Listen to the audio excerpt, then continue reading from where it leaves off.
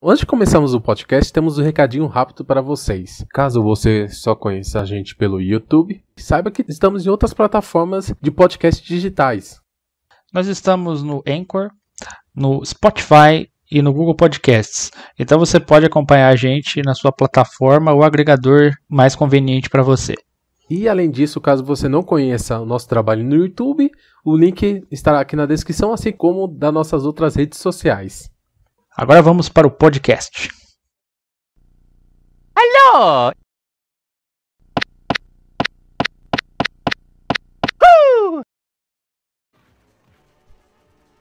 Olá pessoal, aqui é o Alexandre falando, do blog canal N64 Brasil. E estamos mais uma vez aqui para o N64Cast. E hoje estamos de casa cheia, olha só. Primeiramente apresentar aqui o Rubens, que já é regulado aqui, né? Já da casa. E aí pessoal, beleza? E temos também aqui uma pessoa que já participou de um podcast passado, né? O grande podcast de colecionismo, o Wagner. Boa noite aí pessoal, tudo bom? E por último, né, temos aqui nosso estreante dessa edição, o Paulo. Poxa, obrigado pela honra. Tudo bem, gente? E hoje estamos aqui para fazer um bate-papo, né, sobre um assunto que é interessante. Não um assunto, na verdade serão vários assuntos, né? E primeiro, só que antes de entrar, eu gostaria só que rapidamente os nossos convidados se reapresentassem rapidamente, né? Começando pelo Wagner, fale um pouquinho de você. Então, meu nome é Wagner, eu moro aqui no Paraná, em Ponta Grossa, né? Tenho 36 anos, sou analista de sistemas e... que mais? Eu acho que é basicamente isso. Músico nas horas vagas também, pô. Mas é que daí já entra no assunto do podcast, né? Eu não queria entrar. Dá spoiler. Mas não tem problema, não. E agora, Paulo, se apresente pra gente, por favor. Eu vou seguir o script dele, então, né? Sou o Paulo, sou aqui de São Paulo, aqui capital. Sou analista de prevenção à fraude. E nas horas vagas eu sou um tarado por animes. Esse é outro assunto que a gente vai falar, né? Os convidados foram escolhidos justamente porque acredito que eles poderiam dar uma variedade muito boa pro assunto de hoje. E será sobre o quê? Eu batizei como Além dos Games. Porque todo mundo aqui presente, né, gosta de games, certo? Eu conheci o Rubens e o Wagner justamente por causa de games, né? E a questão é que, tipo, querendo ou não, apesar de gostarmos de games, nós gostamos também de outras coisas, de outros assuntos, né? Temos hobbies, sabe? E tudo mais. E a intenção de hoje é justamente falarmos um pouco de cada um dessas coisas que nós gostamos, de cada um desses hobbies, cada um desses detalhes que nós gostamos e compartilhar com vocês, né? E primeiramente gostaria que a gente vai começar por ordem alfabética reversa, né? Então quem vai começar é o Wagner, né? E vamos fazer esse bate-bola, né? Tipo, traz um assunto e a gente vai desenvolver ele, né? Então pode começar, Wagner. Beleza, então, como acho que todo mundo, quem deve ter acompanhado, né, o último podcast, né, sabe que eu sou colecionador de games, e hoje não é esse o assunto, né, então, mas assim como colecionador de games, eu também tenho outros hobbies, né, mas também, mesmo dentro do colecionismo, né, eu tenho coleção de CDs, tenho coleção de LPs, tenho coleção de quadrinhos, mas fora um pouco do colecionismo, eu sou músico, né? Eu toco teclado. Atualmente estou aprendendo guitarra e baixo, né? Por conta mesmo. Que é aquela história, né? Tipo, como você já sabe uma coisa ali, já tem a parte teórica e tudo mais, o restante é só pegar na prática ali e aprender, né? E hoje é muito mais fácil por causa do dito cujo YouTube, né? Então você não precisa sofrer tanto como antigamente, né? Por falta de material para você ter estudo. Então eu tô encarando essa nova viagem aí de aprender outros instrumentos que eu nunca tinha tocado antes. Mas, mesmo dentro da música, eu já tive, na realidade eu sou músico profissional, né? Eu tenho registro na UEMB, né, que é a Ordem de Músicos do Brasil. Eu já fiz parte também de várias bandas, assim, né? Já tive, inclusive, oportunidade de abrir shows, assim, para bandas grandes, né? Como o Scorpions, o próprio Angra mesmo, daqui do Brasil, né? Em eventos que aconteceram aqui na cidade, né? E também o Roupa Nova, que daí esse evento eu fiz com uma banda pop rock que quase estourou aqui na época, né, no Brasil, que era chamado Coyotes. E a gente fez a abertura do show do Roupa Nova também, quando eles vieram fazer um evento aqui na cidade. Então, assim, como músico, eu comecei a aprender quando eu tinha 5 anos, né? Eu sempre tive gosto, assim, por música e o que me chamou bastante atenção, assim, na época foi o teclado, né? Aí eu comecei a atazanar a mãe, né?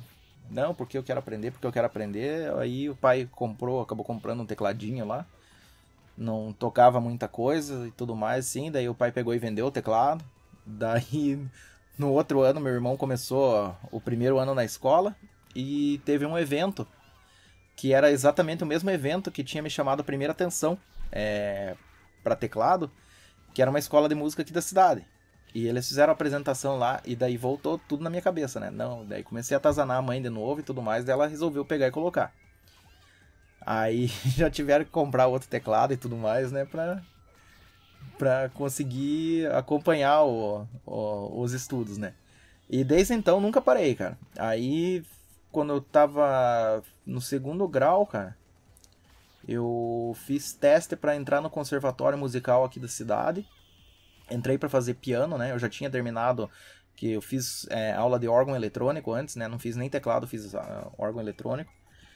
E eu queria aprender piano, né? Pra desenvolver mais a minha mão esquerda, né? Também. Porque no órgão, assim, geralmente você pega e só fica com a mão parada ali fazendo acorde e tudo mais. Então, você acaba travando ela.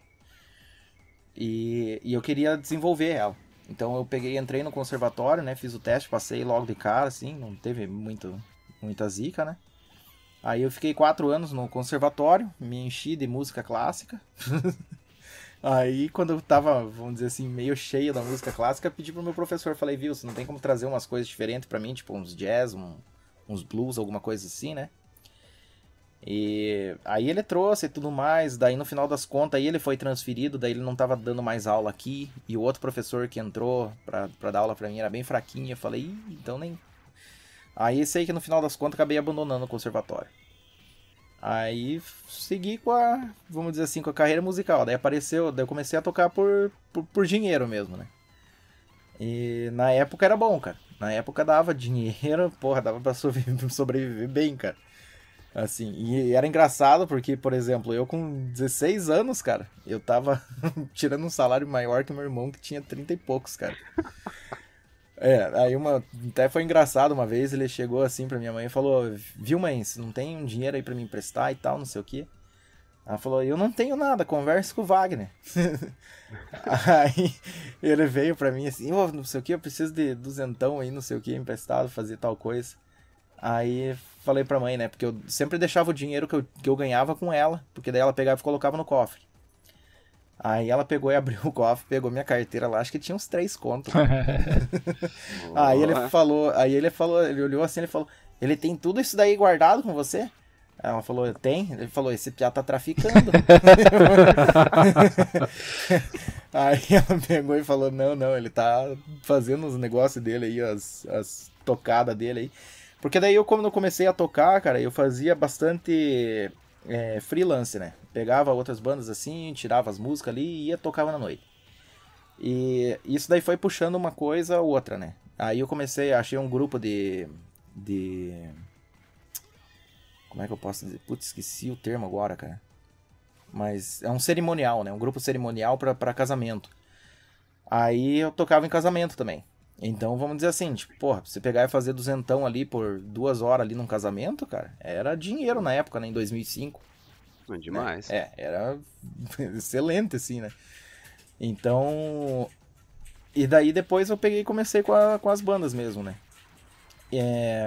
Agora, puxando um outro hobby, eu gosto também de andar de bicicleta, cara. Sempre gostei. né? Mountain bike, assim, eu tenho uma full suspension, 27,5 e tudo mais. E aqui na cidade tem bastante trilha. Então, de vez em quando, assim, faz um ano que eu tô parado, né? Por causa que eu comprei uma casa recente aí, tava fazendo reforma e tudo mais, e não tava tendo tempo extra, né? Pra desenvolver a atividade. Porque quando a gente saía fazer uma trilha ali, era coisa de 60 km, então é 4 ou 5 horas pedalando, né? Direto. Então você tem que ter um bom tempo disponível, assim, pra você pegar e tá fazendo a atividade, né? E mais ou menos é isso sobre o que eu faço, né? E deixa eu até perguntar, né, sobre essa questão, tipo, atualmente, né, com a pandemia e tudo mais, como você toca agora só mais em casa mesmo, assim? Já fez algum show, uma live nesses últimos tempos? Já, a gente fez uma live beneficente pra uma ONG aqui da cidade, cara, que na época eles estavam com bastante gente de fora, vamos dizer assim, meio que parado aqui na cidade, porque teve parente, assim, por exemplo, estavam em viagem, o parente foi diagnosticado com Covid e tudo mais, e daí tinha que ficar, vamos dizer assim, em abrigos, né? Então a gente fez uma live beneficente para arrecadar alimentos, produtos de higiene, vamos dizer assim, a necessidade básica, né? Para poder ajudar essas famílias que estavam paradas aqui por causa dos familiares, né, que estavam hospitalizados, né? Então, daí fora isso, a gente também fez um outro vídeo, assim, que foi um split screen, né? Porque aquela história não tem como tocar, né? Porque tava tudo fechado. E uma coisa que é engraçada também nesse ponto é o povo não... Hoje em dia, o povo não dá valor à música mais. Depois que, vamos dizer assim, por causa do Napster, né, da vida. Depois que virou tudo MP3, assim, o músico é visto como uma classe, vamos dizer assim, vagabundo, né? Tipo, o cara vai lá tocar e tal, não sei o que, bababá, não precisa ganhar o dinheiro dele. Poxa, tem bastante gente que vive disso, entende? Então é aquela história, às vezes quando você vai no barzinho e tal, você sempre quer ter aquela musiquinha ali, ambiente e tal, pra você estar curtindo junto e etc e tal. Aquela pessoa ali, ela tá fazendo o trabalho dela. Entende? Então ela tá ali para ganhar e para te dar o entretenimento. Se você não dá valor àquilo, você não tem mais, entendeu? Então é aquela coisa, ao invés, por exemplo, quando tinha o Pirate Bay lá, que o povo vivia fazendo download de música, MP3, né, até mesmo os outros software P2P, né, que tinha antigamente. Quando você não tá pagando, quando você não tá comprando, consumindo o material, aquele músico não está sendo pago, entende? Então tem uma série de coisas assim que acarreta e que o povo às vezes não tem noção, né? Que a pessoa está ali fazendo simplesmente o trabalho dela, mas está fazendo honestamente, né? É uma coisa que gera todo um desgaste em cima do profissional, né?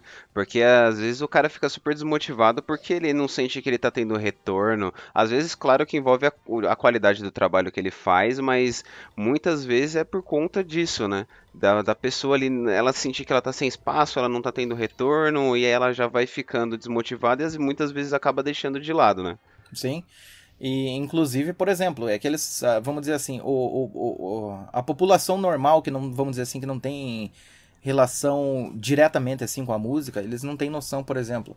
Você sabe quanto que custa para você pegar e gravar um CD hoje em dia? Por exemplo, por mais que a gente tenha muito mais facilidade hoje, porque a tecnologia, por exemplo, eu tenho um estúdio aqui dentro de casa, entendeu? Eu tenho um home studio, eu tenho condição de fazer minha gravação, não preciso pagar a hora de estúdio, né? Só que aquela história, mesmo assim, eu preciso de uma pessoa para fazer a mixagem e para fazer a masterização. E isso tudo tem custo. Então, aquela coisa. O último CD, cara, que eu peguei, tive a oportunidade de fazer uma participação, cara, que foi com a banda Beltane, daqui de Ponta Grossa, né? O CD foi lançado agora, algumas semanas atrás até. Eu tive a participação numa música e fiz a introdução do CD, né? Cara, eles gastaram por baixo, assim, cara, que vamos dizer assim, eu não tenho os valores corretos, assim, porque eu não tava fazendo parte daquilo, né? Eu só fui um convidado ali. Mas, cara, pelo que eu conversei, assim, cara, eu chuto que eles gastaram, tipo, um pouco mais de 20 mil, cara. Então, assim, aí você se coloca, tipo, é uma banda de heavy metal clássico, né? Então, você já sabe, assim, que não é um produto que tem uma vendagem grande, assim, no Brasil, né? Então, por exemplo, para você pegar... Vamos dizer assim, tipo, resumindo, você sabe que os músicos que fazem parte da banda, eles acabaram tirando dinheiro do próprio bolso para poder pagar por aquilo, entendeu? E muito dificilmente, assim, você tem o retorno total daquele investimento, né? E assim, né, até você falando sobre isso, né, e vem toda essa questão, né, da área cultural, tudo, não querer também se aprofundar tanto nesse assunto, mas eu até gostaria de citar o Pedro, que é um dos administradores também do grupo lá, do N64 Fans.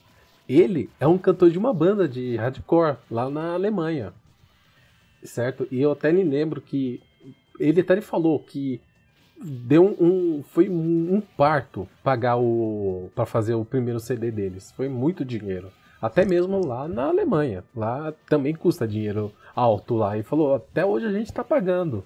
Mas eles, claro, que é essa questão de você fazer um novo CD. Eles estão querendo fazer um segundo CD e tudo. E assim, tem toda essa questão do artista, a dificuldade. O cara faz aquilo por amor. Ele gosta. O cara que tem, tipo, dinheiro, mas o cara faz por amor.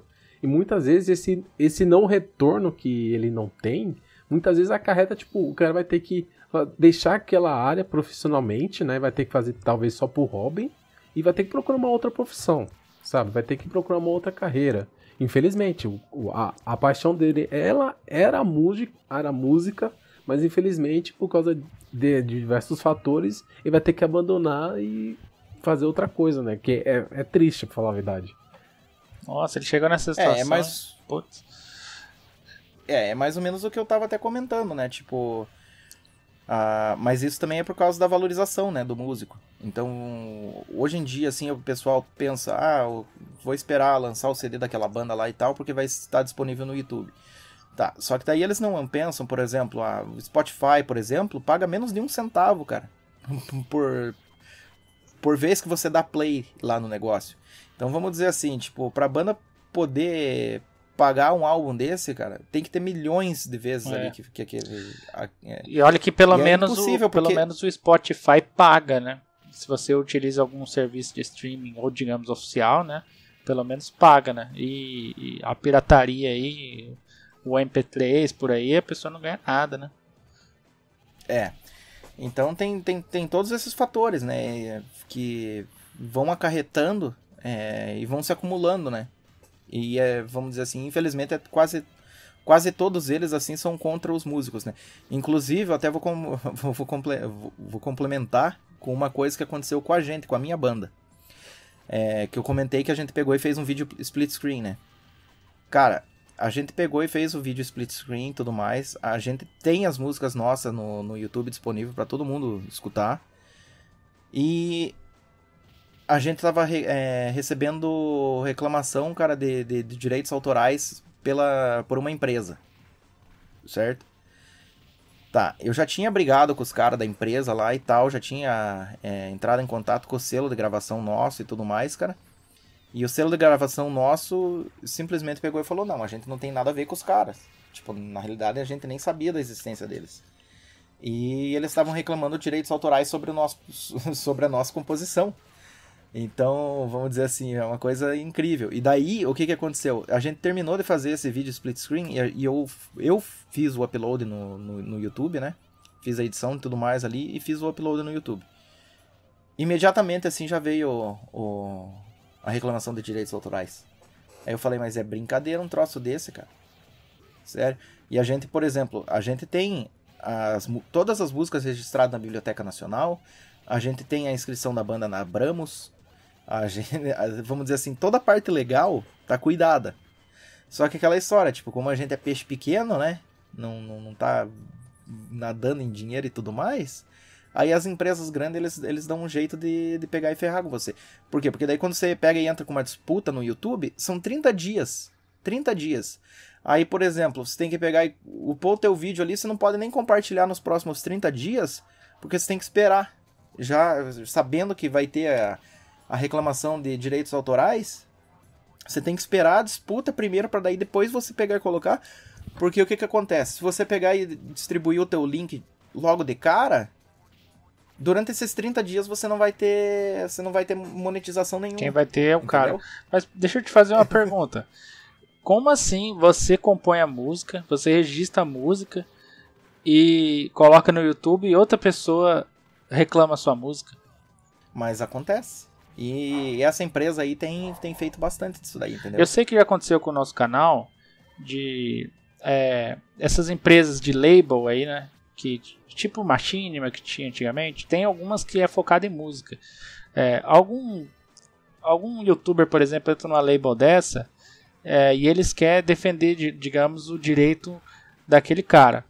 Daí, por exemplo, esses tempos atrás entrou aí um cara numa label de música, só que ele tinha um canal de games e tinha gameplay de tudo quanto é coisa lá no canal dele, né? Daí, de repente, teve um dia lá que começou a dar strike no YouTube inteiro, inclusive no nosso canal deu. Porque a gente tinha gameplay de algum jogo que ele tinha lá também. E o YouTube identificou como se fosse música autoral do cara. Daí deu um maior rolo, cara. A internet inteira reclamando do cara e tal. O cara fez vídeo pedindo desculpa, que não era culpa dele, não sei o que. Eu não sei se é o seu caso, né? Mas às vezes é alguma coisa parecida aí, reclamando direitos de alguém que tem a música sua, sei lá, copiada no canal e tá ganhando dinheiro por conta sua, entendeu? Uhum. Mas isso daí acontece muito. Inclusive eu tenho um canal que eu sigo que é o baixista do Phil Collins, o Leland Sklar. Uhum. Ele gravou muitos álbuns, assim, tipo, ele gravou com muito artista, cara, famoso, assim, mas, tipo, de alto escalão, tá ligado? Uhum. E ele começou o canal dele e ele tá fazendo, tipo, vamos dizer assim, tipo, tutorial, né, tocando as músicas que ele gravou e tudo mais, mostrando a linha pra galera, inclusive pra ajudar, né, quem tem banda cover e tudo mais, né, pra você saber como é que foi feito a coisa, assim, como é que foi executado, né. E recentemente ele tem tomado um monte, cara, de reclamação de direitos autorais. Ele fez vários vídeos, assim, também a respeito. Tava conversando com advogado, com label, com gravadora. E tá complicado o negócio, cara. Todo mundo quer uma fatia do dinheiro, né? Infelizmente. Exatamente. E o detalhe é o seguinte, mas eu acho engraçado isso daí, porque é aquela história, tipo, a gente não é nem peixe grande, entendeu? Uhum. Então, imagina ele que é um peixe maior já tá sofrendo lá, né? E você aí, que chance você teria, né, no caso? É algo realmente muito triste, né? Toda essa situação, né? E claro, não é só música que sofre, né? Muitos youtubers também, outras pessoas de outras áreas também sofrem com esses golpes, strikes, né? Que outras pessoas dão, crime, e tipo, é todo uma outra parada que vai muito além de muita coisa. Mas é picaretagem em muitos desses casos que é muito ruim. Eu até esqueci de citar também a banda do Pedro, né? Que o nome dela é The Gas. Depois eu vou colocar também um link dela também aqui na descrição do podcast, eu não vou esquecer disso. Para quem quiser acompanhar tanto o canal do YouTube deles quanto o site. E também é possível comprar digitalmente as músicas deles. Eu comprei o CD dos caras. O CD veio da Alemanha pra cá. E é bom, cara. Inclusive o Pedro não vou falar palavrão, mas ele é um ótimo vocalista, hein, cara. Não, o cara é um ótimo vocalista, eu te falo. O cara, o brasileiro cantando lá, tipo, mano, o cara é muito bom. Então, a banda vale muito a pena quem gosta de hardcore. É hard rock, na verdade. É hard rock. Hard rock. É sensacional, então vale muito a pena, só pra conhecer. Só esse último detalhe que eu esqueci também de falar. Não, tranquilo. Então, na realidade, sim. Então, tipo, vamos dizer assim, acho que da minha parte seria mais ou menos isso, pra não estender muito, né? Uhum. Já falei bastante também. Mas senão eu acabo comendo tempo de todo mundo. Além da música, o que mais que você curte fora, você falou da bike, né? Da música. Que mais? Cara, comida, cinema. Né, eu também tenho coleção de filmes, assim, DVD. Legal. Seriados de TV e tudo mais, assim. Então, mais ou menos seria isso, assim, né? É uma vida meio caseira. Né? Não, exceto pela bicicleta, né, mas e as apresentações assim com a banda, mas no geral assim uma vida bem caseira. Não pode até esquecer de citar, né, outro dia, a gente até conversou brevemente sobre isso, sobre o Monty Python, não sei se você se lembra, até que foi dos 2 filmes dele, né, que é O Cálice Sagrado e A Vida de Brian, que você até tinha falado que você tinha as action figures, né, do Monty Python, e eu pensei, caramba, que foda, velho. Até que tamanho que elas são, até? Cara, não vou me lembrar a escala agora, porque elas não estão aqui na sala, não tenho como pegar rápido, assim. Mas, cara, não é pequena, não. Vamos dizer assim, tipo... Tamanho... Quase tamanho... Com caixa, cara, dá um tamanho num gabinete ATX, mais ou menos. Eita, pega. Essa é grande mesmo. É grande, então... Ele até, tipo, tirou uma foto uma vez, até tirou uma foto... Que eles estão nas caixas, né? Ele até tirou a foto, né, tudo. Talvez até... mas eu tenho mais aqui, eu tenho inclusive do Resident Evil 2 ali, cara, pra você ter uma base. Tudo lacrado.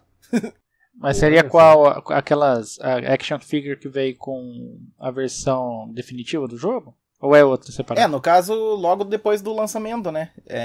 Eu já pegava e já tinha, então eu tenho desde a época, entende como? Peraí, do Resident Evil 2 original. Ou é do... tá, achei que era do remake, agora que teve umas também. Não. É do original legal, mesmo. Legal. Tipo, não é... só que assim, essas action figure antigas, cara, elas não têm o nível de detalhe que tem hoje, né? Também. Elas são bem mais toscas, assim, e tudo mais. Só que aquela história, né? Tipo, o itemzinho de colecionador tá ali, né? Óbvio. Que aquelas ali são bem mais difíceis de conseguir do que essas atuais, né? E daí eu tenho o Senhor dos Anéis, cara. Tenho uma coleção da Segunda Guerra Mundial também, gigante, cara. Assim, de action figure. Tem tanque de guerra, tem helicóptero, tem cavalo, tem uma cacetada de coisa. Tem o G.I. Joe também, tenho de uns livros de terror também que eu gosto bastante, né? Eu também tenho meio que uma livraria aqui em casa, né? Pelo menos uns 3 ou 4 mil livros. Eita, pega! Mas nossa. Não, mas é tudo massa, cara. Tipo, é tudo ficção científica, terror e suspense, cara. E eu achando que eu tinha bastante coisa. Com certeza o maior colecionador aqui do podcast. Mas quando chegar em mim, a gente vai falar sobre isso, né? Senti ameaça aí. Eita, não, hostilidade. Então não chega tanto, não. Bem, quer agora aí, Rubens? Eu, né? Pela ordem, né? Então, pessoal, eu sou um cara que, além dos games, eu gosto muito de música também, né? Eu não tenho esse background profissional dele aí, mas eu já toquei em banda também, né?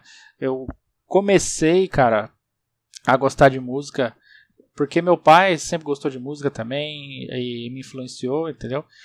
E eu até lembro que a minha primeira memória, digamos, musical foi uma vez que meu pai eu tinha uns 7 anos mais ou menos. Meu pai queria que eu aprendesse a tocar violão, né? Daí tinha uns amigos dele que tipo, também ensinava, era professor e tal, né? E daí eu lembro que queriam que eu tirasse a música Wish You Were Here do Pink Floyd. E daí alguém achou um CD lá e passou um CD do Pink Floyd. Só que era um CD que não tinha nada a ver com Wish You Were Here. Foi o último CD até o momento do Pink Floyd tinha sido lançado, que era o da Division Bell, né? E colocaram lá, não tinha música, mas ficou comigo o CD, cara. Daí eu lembro que a primeira música que eu gostei na minha vida foi a música de introdução do CD, né? E eu lembro que cara, que troço legal e tal. Foi aí que eu acordei pra música, entendeu? Eu comecei a me interessar e tal. Daí depois disso virei super fã de Pink Floyd também, que a banda é sensacional, do primeiro ao último álbum. Pô, passando o tempo mais pra frente, eu consegui uma mini coleção de vinil de alguém lá, acho que de uma ex-namorada do meu pai, né? E tinha alguns discos lá também, que me influenciaram bastante. E iniciei minha coleção, entendeu? Daí passei a comprar. Hoje eu tenho uma coleção de vinil modesta, não é muito grande, né? Não enche parede nem nada, mas é uma coleção. E nesse tempo todo também colecionei muito CD. Eu tenho o quê? Eu não sei, nunca nem contei meus CDs, mas tem mais de 50 CDs originais. Inclusive, acho que o Alexandre deve lembrar, quando eu fui para São Paulo, porque eu moro em Campo Grande, no Mato Grosso do Sul. Não é uma fazenda aqui, porém é mais, não é tão, não tem, digamos que não tem tanta coisa que tem aí em São Paulo, né? E quando eu fui a primeira vez aí em São Paulo para BGS, eu conhecia, não foi para BGS, foi a primeira vez que eu fui? Foi pra BGS. Não, acho que a primeira vez foi para um show. Foi antes, foi pro show do U2 que eu fui, que o meu sogro era muito fã do U2. Foi mesmo. Foi. Daí eu acabei indo junto, né? Falei, não vou perder o YouTube, né? Vamos lá. E fui aí pra São Paulo e conheci a Galeria do Rock. Cara, eu fiquei apaixonado na Galeria do Rock, cara. Porque, eu nunca cheguei num lugar, porque eu sou fã de umas bandas assim que não são muito conhecidas. Como é que eu vou falar? Power Metal, uns hard rock mais antigo e tal. E eu chegava, cara, tudo que eu falava, os caras colocavam praticamente a discografia inteira do artista na minha frente, né? E eu nunca tive isso, cara. Eu saí de lá com um monte de CD na mão. E depois, quando eu fui na BGS, saí com mais um monte de CD de banda que eu não acho aqui, às vezes nem na internet. Só não comprei vinil nessas viagens aí. Mas lá tinha também uma cacetada de vinil. E, cara, é isso, bicho. Eu sou um apreciador de música. Eu sempre fui o tipo de cara que colocava o álbum pra tocar, né? Seja o CD, o vinil, ou a fita cassete. Que hoje em dia não tem mais fita, mas já tive também antigamente. E fechava o olho e curtia, entendeu? Eu sempre fui o tipo de cara que aprecia mesmo a música. Até hoje eu sou um cara assim. Não tanto quanto mais antigamente, né? Nesse sentido de fechar o olho e ficar, mas eu aprecio. Pode falar. Vamos dizer que você é mais o tipo que gosta de ouvir, ter a experiência completa, vamos dizer, entre aspas. Né? Exatamente. Que nem de vez em quando eu converso com o Alexandre sobre música e tal, ele me manda uns vídeos. Eu sou muito fã de álbum conceitual. Eu curto essa experiência de o álbum de música, da primeira à última música, contar uma história, ou tá centrado em algum tema, esse tipo de coisa. Então, cara, eu aprecio muita música. Inclusive nos jogos, geralmente o principal ponto pra mim é a trilha sonora. Então, se a trilha sonora for boa, já é 50% do jogo ali pra mim. Então, música é muito importante, cara, pra mim. E, cara, então, como eu já falei, tem coleções de música e tal. Fora isso, cara, deixa eu até dar uma olhada aqui em volta do quarto. Antes de você prosseguir, não posso deixar de esquecer também, né, que hoje mesmo eu tinha te passado 2 vídeos. Não, passei só um, né, mas... Foi, sim, mas saiu 2, que você não tinha passado o outro ainda. Tá. Que é do canal Polyphonic.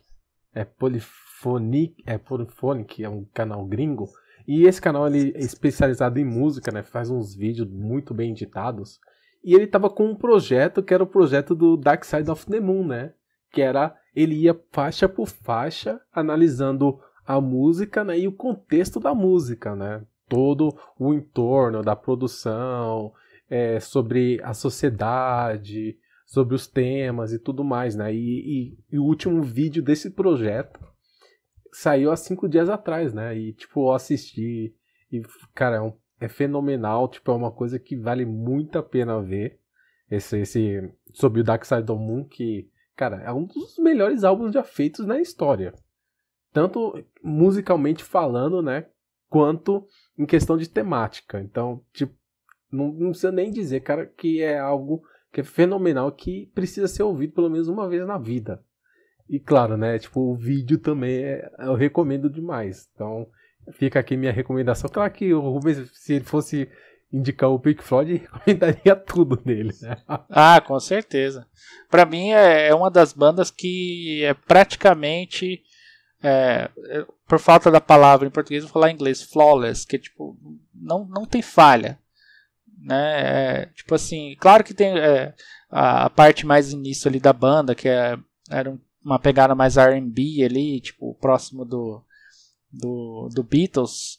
Tem gente que até gosta mais dessa parte da banda, da era da banda, e não curte depois, mas... E uma fase mais experimental ali que pode não agradar a todo mundo. Mas, pra mim, cara, é uma banda que é, tipo, é top. São poucas bandas que eu considero, assim, que realmente todo o conteúdo que lança é fenomenal. Eu não vou ficar citando aqui várias, a não ser que vocês queiram. Enfim, eles são ótimos, né? E, cara, além da música, eu tenho poucos itens aqui também de filme, DVD, esse tipo de coisa, séries. Eu não sou um cara que gosta de ler, então, tipo, eu não tenho paciência para ler, às vezes nem quadrinhos. Eu tenho alguns aqui que eu gosto, né? Tipo, da Marvel, esse tipo de coisa. Da DC, mas não sou o tipo de cara que lê muito, então, tipo assim, eu tenho pouca coisa aqui de leitura, né, e livro e tal. Coleção de livro, eu acho que eu nunca vou ter na vida. Mas é isso, cara, basicamente é isso. Esse é o Rubens, além dos games.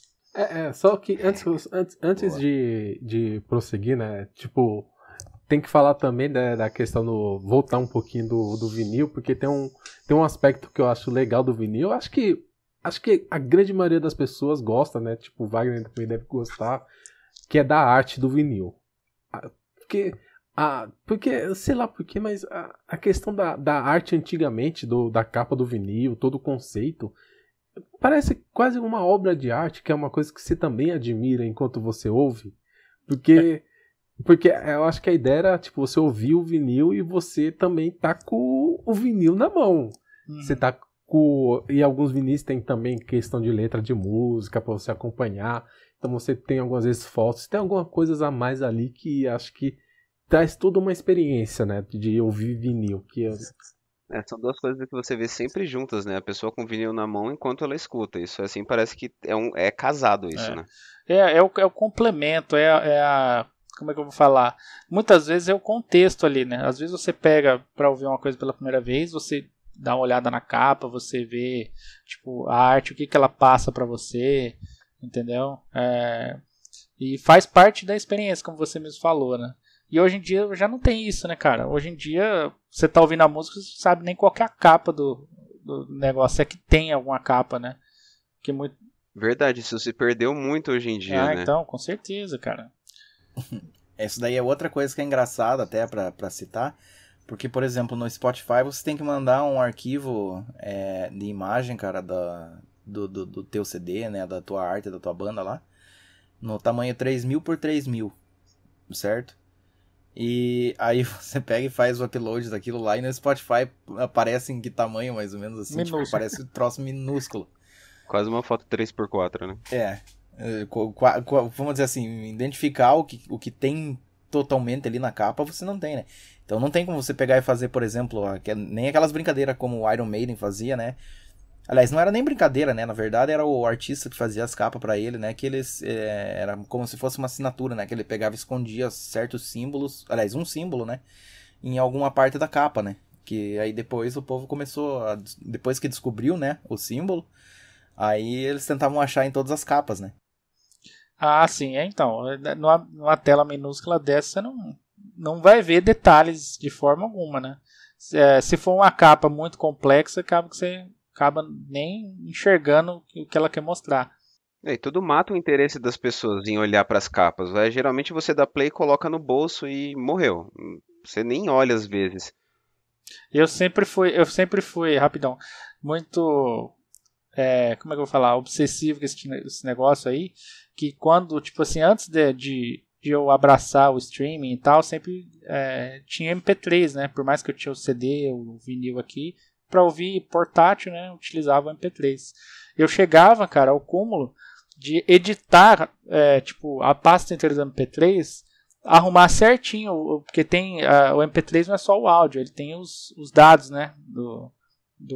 Tipo assim, Tô me vendo no que você tá falando. Então, tem os dados da música, no caso. Então, qual que é o artista, qual que é o coisa. Eu editava tudo certinho e colocava as capas em todos os arquivos, cara, que eu colocava pro tipo, você abrir no celular, sei lá, no MP3, ele puxar a capa do bagulho, tá ligado? Eu sempre tive essa obsessão, tá ligado? E eu passava horas, às vezes, cara, caçando as capas na internet, porque às vezes você vai procurar uma capa, tipo, é uma capa horrível, tipo, de qualidade de imagem. Até você achar aquela qualidade ótima, é difícil. Então eu passava horas ali. Enfim, só um detalhe também que eu queria compartilhar com vocês. Eu fazia algo parecido com você, que era a questão de procurar a imagem. Aí, quero colocar essa imagem para quando você vê o arquivo no computador, você vê o arquivo já com a imagem, né, da capa, né? Aí eu descobri que era feito pelo Windows Media Player, aí você pegava, copiava a imagem para você, como fosse no computador, visse. Também, algumas vezes, quando você ripar o CD, aí você... não encontrou? Não, vou preencher aqui manualmente as informações, tudo. Fazia isso também muito. Hoje em dia eu uso o MP3 ainda, então, tipo, não mudou muita coisa. Eu usava um programinha chamado MP3 Tag, né? Porque basicamente são tags, o Wagner, que é programador, sabe, né? Usei também. Então são tags que iniciam ali, tipo assim, nome e tal, daí você escreve o nome. A imagem também é a mesma coisa, só que em vez de entrar o nome, entra a imagem. Daí eu usava um programinha lá para fazer toda essa edição. Eu já costumava fazer isso muito pela própria edição do arquivo dentro do Windows. Então eu colocava lá o artista participante, o artista principal, o ano da música, o álbum, colocava a marcação de quantas estrelas eu dava pra música e também colocava o encarte, né, do álbum, aí eu já fazia pelo tag. Pois é, né, cara? Isso aí são obsessões que só quem é colecionador e gosta do negócio que faz mesmo. Porque a pessoa normal tá baixando ali na internet, às vezes tá na qualidade horrível e ele não tá nem aí. Ele tá ouvindo, nem sabe o que ele tá ouvindo com fone de um lado só e não tá apreciando nada, né? É triste. Uhum. Eu não, cara. Se não for perfeito, pra mim já me irrita. Tipo, experiência máxima. Eu até lembro aqui, eu vou dar um último exemplo, assim, que eu sou chato com essas coisas. Alguns shows que eu já fui, cara, eu passei muita raiva, cara. Por exemplo, foi, acho que qual foi o ano da eleição presidencial? Foi 2018? 19? Nem lembro, acho que foi 2019, né? Teve o show do Roger Waters. Roger Waters é o baixista e vocalista do Pink Floyd. Ele veio aqui no Brasil, primeira vez que eu fui no show dele, cara. Daí, cara, teve aqueles movimentos, tipo, porque ele é um cara de esquerda, né? E, enfim, daí eu sei que o povo se manifestou lá, mano, no meio das músicas. Daí tinha umas pessoas em pé na minha frente. Cara, eu só sei que aquele dia eu fiquei com tanta raiva, mano. Eu queria bater em alguém lá. Tipo, independente de política e tudo mais, eu fiquei puto com as pessoas destruindo a minha experiência, velho. Eu tive mais ou menos isso também no show do YouTube também, que teve uma treta lá, sei lá, eu me irritei também. Mas se me contraria na hora que eu quero ouvir a música ou apreciar, véio, eu fico bravo. Enfim, é isso. Me identifico demais.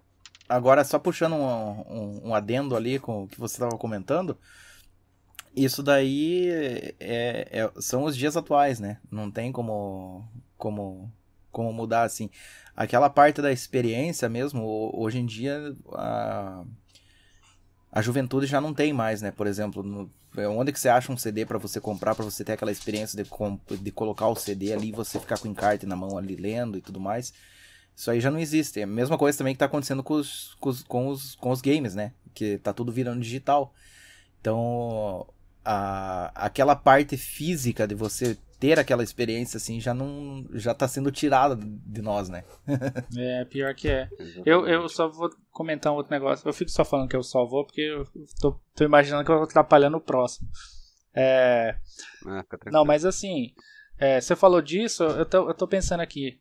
Esses tempos atrás, ano passado, quando eu fui em São Paulo aí, comprei alguns CDs na Galeria do Rock, tinha, tipo assim, tá ligado aquela...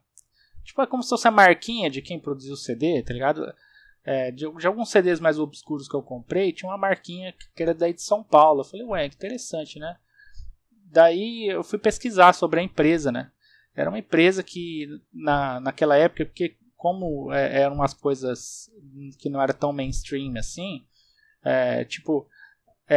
havia uma necessidade de uma empresa se esforçar, ir lá buscar os direitos daquilo para venda no Brasil, ir lá no Polo Industrial de Manaus produzir o CD, né, físico, né, e para conseguir vender aqui. Eles vendiam, acho que era em poucos lugares também, em São Paulo aí mesmo, talvez até na própria Galeria do Rock.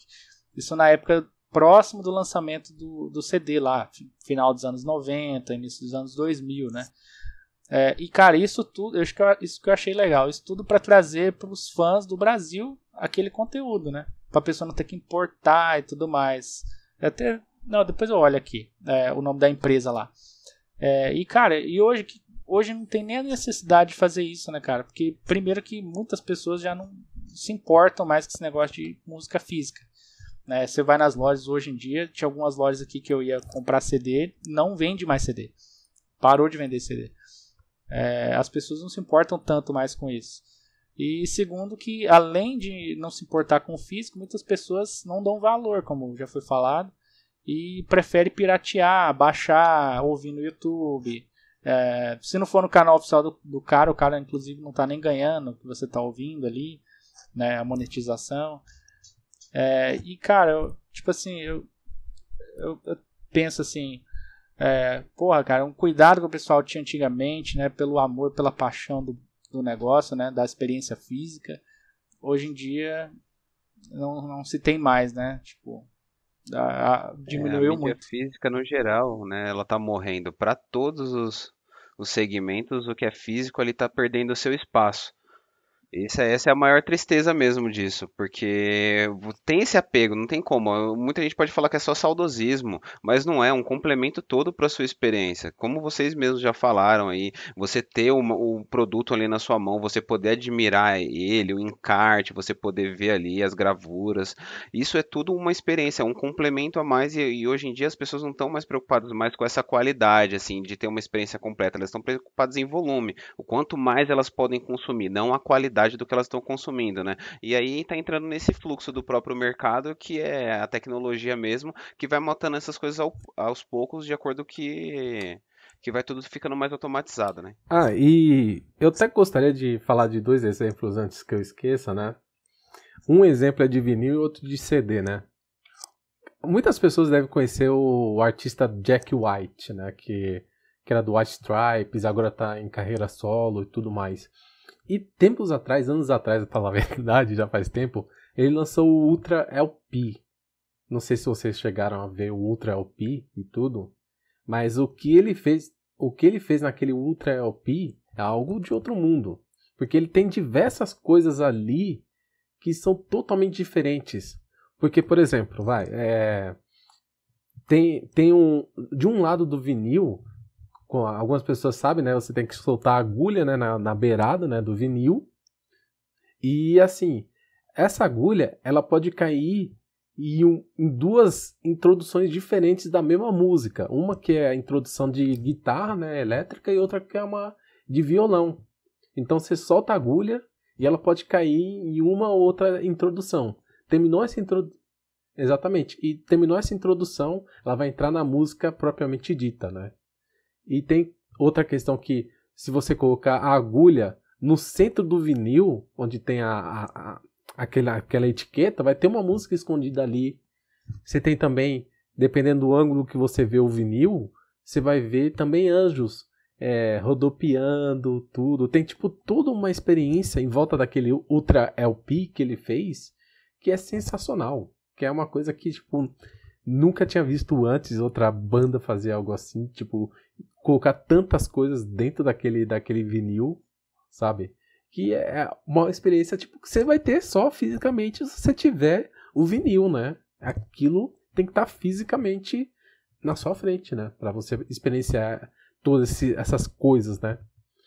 E tem uma artista que hoje em dia eu acompanho e faz algum tempo ela lançou um CD, né, que é Clara e os Ultra Leves.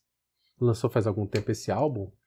E eu comprei o CD e eu achei legal o CD, o CD é simples, mas pô, eu acho bonito porque tem uma ilustração na capa, sabe? Aí quando você abre o CD, você tem um encarte, que o CD é assim, ele não é aquele... Eu esqueci o nome daqueles pacotes que é Digitech, eu acho que é o nome isso, né? Digipack. Então, o CD dela não é assim, vem meio que já num papelãozinho, mas só que é bonito, porque tem uma ilustração, aí você abre, aí você tem vou dizer que meio que um pôster, barra letras das músicas, e o pôster tem uma ilustração, que é a ilustração da capa bonita, sabe, tem tipo todos esses detalhes que são legais, que tipo, mesmo sendo simples, você ainda assim aprecia o fato de você ainda ter um post lá com as letras das músicas, a capa que é bonita, que é desenhada, sabe? Você tem toda essa experiência, tipo, as músicas estão online de graça para você ouvir no Spotify, no YouTube, os clipes também, tudo, mas a experiência de você ter aquele CD torna ainda mais especial, sabe? Tipo, não é algo mais corriqueiro, é algo realmente especial. Sim, exatamente.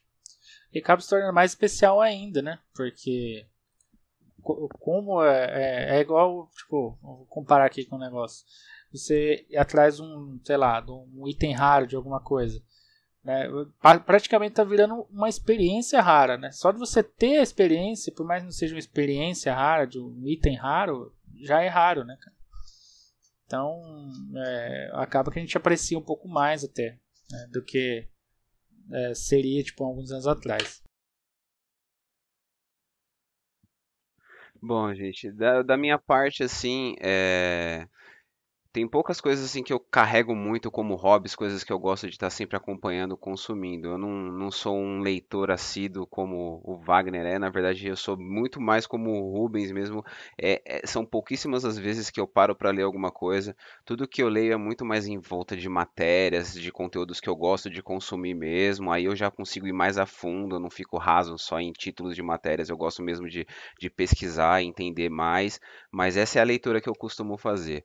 Mas o que eu acho que é presente demais na minha vida e é um hobby muito intenso que eu tenho, que eu acho que é até mais intenso do que os próprios videogames, são os animes. E os animes eles estão presentes na minha vida assim desde que eu me conheço por gente. Eu lembro desde o começo como foi o primeiro contato assim. Eu acho que como a maioria dos brasileiros, eu sempre tive aquele contato inicial com o que passava na TV aberta mesmo. Então você pega lá o Dragon Ball, um Yu Yu Hakusho, um Cavaleiros que estava passando na TV aberta. E aí era aquilo, mas eu nem sabia o que que era anime, eu não sabia qual era a diferença de um anime para um desenho, eu não fazia a menor ideia. Para mim era tudo desenho e acabou. Só que aí quando meu irmão começou a fazer os cursos técnicos dele, o menor, a gente tem uma diferença de 4 anos, foi aí que ele conseguiu começar a apresentar para mim os mangás. Então ele pegava alguns mangás com os colegas dele e ele trazia para casa. Um dia eu peguei ali, pô, legal, isso aqui é um quadrinho? Não, é um mangá. Foi aí que veio a primeira informação. Aí eu lá todo desengonçado para entender como é que começava a ler, eu não sabendo muito bem o que que era aquilo, só que assim, eu me ganhei na mesma hora. E o engraçado é que a primeira que eu vi foi um Love Hina, que é meio que um romancezinho, sabe? Um romance comédia. Só que assim, na eu me beira apaixonei. do Eti até, pra falar a verdade. Sim, sim, realmente. Só que eu nem entendi o esquema do Eti que tinha ali naquela época em volta disso. Só depois que eu fui rever que eu percebi tanta sacanagem que tinha ali no meio que eu não tinha percebido a intenção ali do que estava rolando. Mas aí Não sei sim. se, rapidinho, antes de você prosseguir, desculpa, acho que valeria a pena até explicar um pouquinho como funciona os gêneros dos mangás e dos animes antes de prosseguir, né? Você pode explicar? Bom, assim, os gêneros tem os mais famosos, né, que são os shounens, que são focados no público jovem, masculino, que aí você consegue englobar um Naruto da vida, um Dragon Ball, o próprio Cavaleiro do Zodíaco, que são aí os mais conhecidos, One Piece também é um shounen.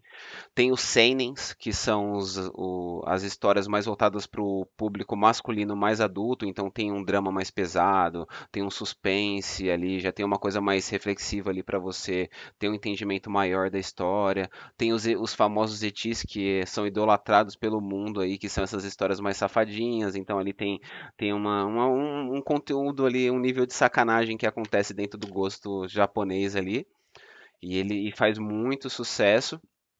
Aí tem as categorias de mecha, que mecha, por exemplo, é uma coisa que eu gosto demais, que aí você coloca um Evangelion, você coloca um Gundam Wings da vida, eles são nesse esquema de mecha. E aí os outros gêneros eles costumam entrar bastante em coisas mais de filme, não tem o sci-fi mesmo, do gênero normal, então você tem os de esportes também, eles têm a terminologia japonesa certa, mas nem todos eu tô lembrando de cabeça. Mas tem essa divisão, tem um conteúdo mais focado para as meninas, tem para os meninos nessa classificação de idades, e isso assim, eu não acho que precise fazer tanta diferenciação, mas para quem está procurando uma coisa mais específica e não tem muito um termômetro ainda do que procurar, se você procurar as categorias e você achar um que se enquadra ali, nem jovem masculino, aí você já consegue achar uma coisa que possa se enquadrar um pouco mais fácil no que você está procurando de primeiro momento.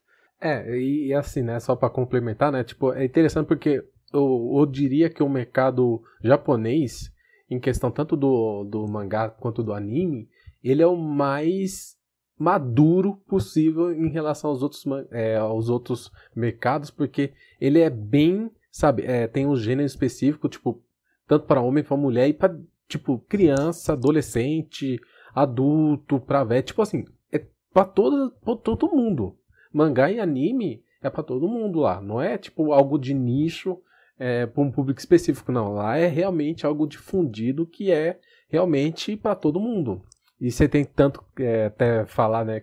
Falou do ecchi, tem o hentai, tem o. Esqueci o nome específico, que é o das menininhas que gosta de ver o Boys Love, né? Que é yaoi, eu acho, não é? Alguma assim. Então, os homossexuais são os yaoi. Isso, então, você tem literalmente pra todo mundo lá. Eu sei que até os idosos mais velhos, né? Não vou dizer idosos, mas pessoas mais velhas também assistem de vez em quando, né? E leem lá. Então, isso é o grande legal, porque o povo japonês, eles têm muito apreço por essa questão deles valorizarem, independente da idade que ele tem, os hobbies que eles têm. É diferente do que a gente costuma viver aqui no Brasil, que é muito essa questão de você só pode curtir certas coisas até certa idade, que as pessoas já começam a te julgar. Lá, pelo contrário, você gosta de uma coisa, você gosta até o final da sua vida. Você vai estar lá com 70 anos, você ainda vai estar jogando um videogame ou vai estar assistindo o seu anime, e ninguém vai apontar o dedo pra você. Isso é legal. Diversão de 8 a 80. Sim, eu acho isso magnífico. E toda essa cultura, esse envolvimento do japonês me trouxe até muito da minha personalidade é formada em muitas coisas que eu vi em animes que eu assisti. Não que eu imprimi um personagem de anime e tentei ser igual a ele, mas traz muitas características e pontos de vista da vida mesmo que a gente não costuma dar muita visão aqui, porque a gente está muito com conteúdo muito americanizado e eles têm muito negócio de amizade, de laços, de valores nas histórias, e isso é uma coisa que foi muito relevante para mim.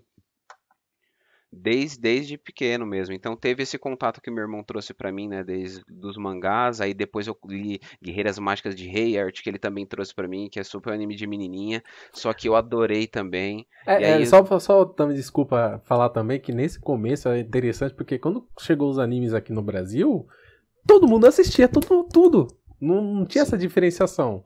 Você assistia Sailor Moon e gostava. Pronto, não era coisa de menininha, era pra todo mundo. Então todas as criançadas assistiam. Pior que era mesmo. Exatamente. E aí eu comecei a ter esse contato demais com os mangás. Foi a minha porta de entrada através do meu irmão, né? E aí depois eu comecei a conhecer pessoas que gostavam, eu já sabia as terminologias, então quando alguém falava alguma coisa eu já sabia o que era, e eu comecei a ter contato com os eventos de anime. A internet começou a melhorar um pouco, então a gente já podia procurar alguma coisa na internet para tentar ver ali, mesmo que de relance, porque a internet ainda era muito precária. E aí eu comecei, eu acho que foi 2005, 2006 que eu fui pro meu primeiro evento, e assim, para mim foi fantástico. Eu acho que foi o que gravou mesmo de fato os animes na minha vida, assim, porque foi um contato com uma coisa muito nova. Aí nisso eu já conheci uma galera, eu comecei a ter contato com pessoas da região, do bairro mesmo, que viam animes. E aí nisso eu soube que tinha um cara que ele tinha um amigo dele que trazia vários animes do Japão e ele colocava as legendas. Aí começou muito forte aqueles negócios de fansub ali pra fazer as legendas dos animes. E aí ele sempre tava com DVD, então todo mundo se juntava, cada um com R$10 ali pra fazer uma vaquinha pra comprar mais DVDs. Então a gente tinha uma coleção imensa de DVDs de animes. Claro que tudo piratão, né? Porque não tinha uma comercialização oficial disso. Até hoje isso ainda não é muito forte. E naquela época, principalmente, não tinha nada, então tinha esse mercado paralelo. Então a gente tava sempre comprando os DVDs, só que eram aqueles encartes que o cara era super caprichoso, tinha um encarte bem bonito, ele prensava os DVDs, aliás, e a gente tava sempre revezando, devolvia alguns, pegava outros, e assim, eu mergulhei demais nesse mundo de animes, e assim, eu vivo isso muito intensamente até hoje. Tá muito presente aqui, eu tenho a lista dos animes que eu tô acompanhando, eu faço uma lista dos animes que eu já assisti, eu dou minhas classificações para eles, eu marco qual estúdio que é, qual é o escritor, quem que publicou. Eu tenho toda uma tabela super elaborada para marcar tudo isso, até mesmo porque quando eu vou procurar um anime depois, eu já consigo ali fazer um parâmetro, ó, esse estúdio conseguiu me atender melhor no meu gosto, desse tipo de anime.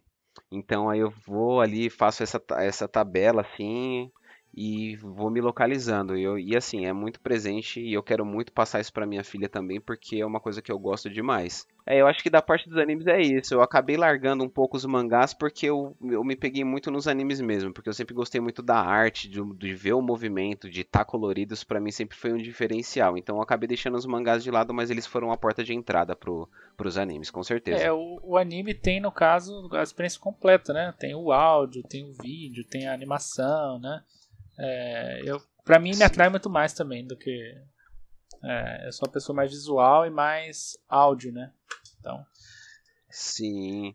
E é engraçado que sempre tem aquelas panelinhas, e como eu acho que qualquer tipo de hobby que todo mundo tenha, tem aquelas pessoas que levam o negócio mais a sério, e até no mundo dos animes, na parte dos eventos, tem aquele lance que algumas pessoas falam, mas se você não lê o mangá, você não gosta de verdade da história. Mas, meu, sinceramente, não faz o menor sentido isso, é o meu jeito de gostar, só que eles falam como se fosse um nível a mais de evolução do que você está consumindo, se você sempre consumir o mangá de tudo que você assistir. Você pode assistir, mas você tem que ler o mangá. Eu já não penso assim, eu vou dentro dos meus critérios mesmo, e hoje eu sou muito satisfeito. Eu acho que eu já assisti mais de 170 animes completos. Eita. Tá tudo listado assim, e eu gosto demais mesmo. E eu acho que assim, fora de anime, outra coisa que eu gosto muito é pesquisar do espaço. Eu gosto muito de ciência voltada para o espaço, então estou sempre pesquisando muito a questão de teorias, estou sempre acompanhando notícias, novas descobertas que saem pela ciência. Só que é uma via de mão dupla, assim, que o outro lado ele é meio broxante, por assim dizer. Porque, por exemplo, você quando começa nesse gosto, tem sempre tem muito conteúdo para você digerir. Não que agora não tenha mais, mas se você está querendo sempre se atualizar, quando você está começando tem muita coisa para você se atualizar. Só que chega um certo momento que a gente depende muito do avanço da ciência. Então chega uma hora que você só vai ficar vivendo de fragmentos de notícias.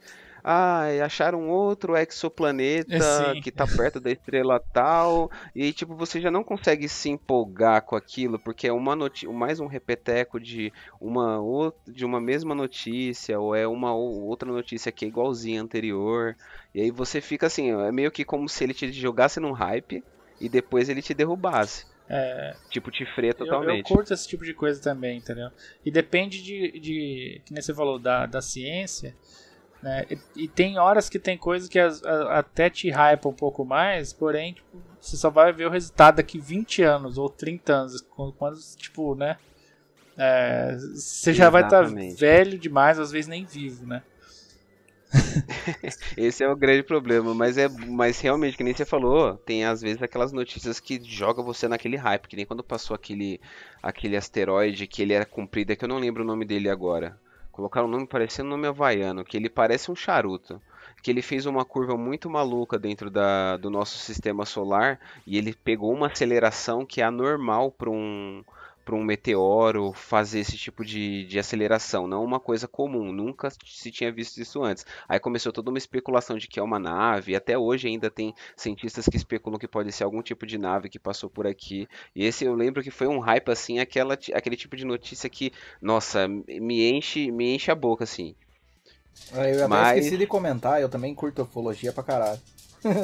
Nossa, é piração demais, é muito bom, é muito bom. E quando tem essas notícias assim que nem agora aí de vida, qual o planeta que eles que identificaram que pode ter vida por conta das substâncias que estão na camada de cima do planeta? Eu esqueci, eu acho que é Vênus. Esse aí, daí, acho que foi Vênus mesmo. E só um complemento aí, eu lembro o nome do asteroide, é o Muamua. Isso, eu lembrava que era alguma coisa assim, mas eu não tava sabendo pronunciar. Muito obrigado. Eu assisto Ancient Aliens direto. Então, já viu. Teoria de conspiração é comigo. Aí eu já entro, mas eu gosto muito de viajar nessa questão de proporção. Essas proporções que o universo te permite é umas coisas muito absurdas, que pra mim é incontestável que não tenha, não tem, aliás, vida em outros planetas. Pra mim, com certeza tem. Quantos bilhões de trilhões de estrelas tem em todas as galáxias que existem e quantos planetas tem rodeando essas estrelas? Pra mim, eu acho que é uma prepotência a gente achar que só tem vida aqui na Terra e não tem em outro lugar. Até mesmo porque a gente não consegue sequer enxergar outros exoplanetas e por aí. Imagina a gente querer definir que não tenha, né? Então eu sempre fico viajando nisso e eu só torço que eu ainda esteja vivo quando a gente tiver algum tipo de contato extraterrestre. Eu acho isso bacana também. E você acredita que a Terra é plana? De forma alguma, se um dia eu falar uma coisa dessa, podem me espancar, de verdade. Te jogar no asilo e jogar a chave fora.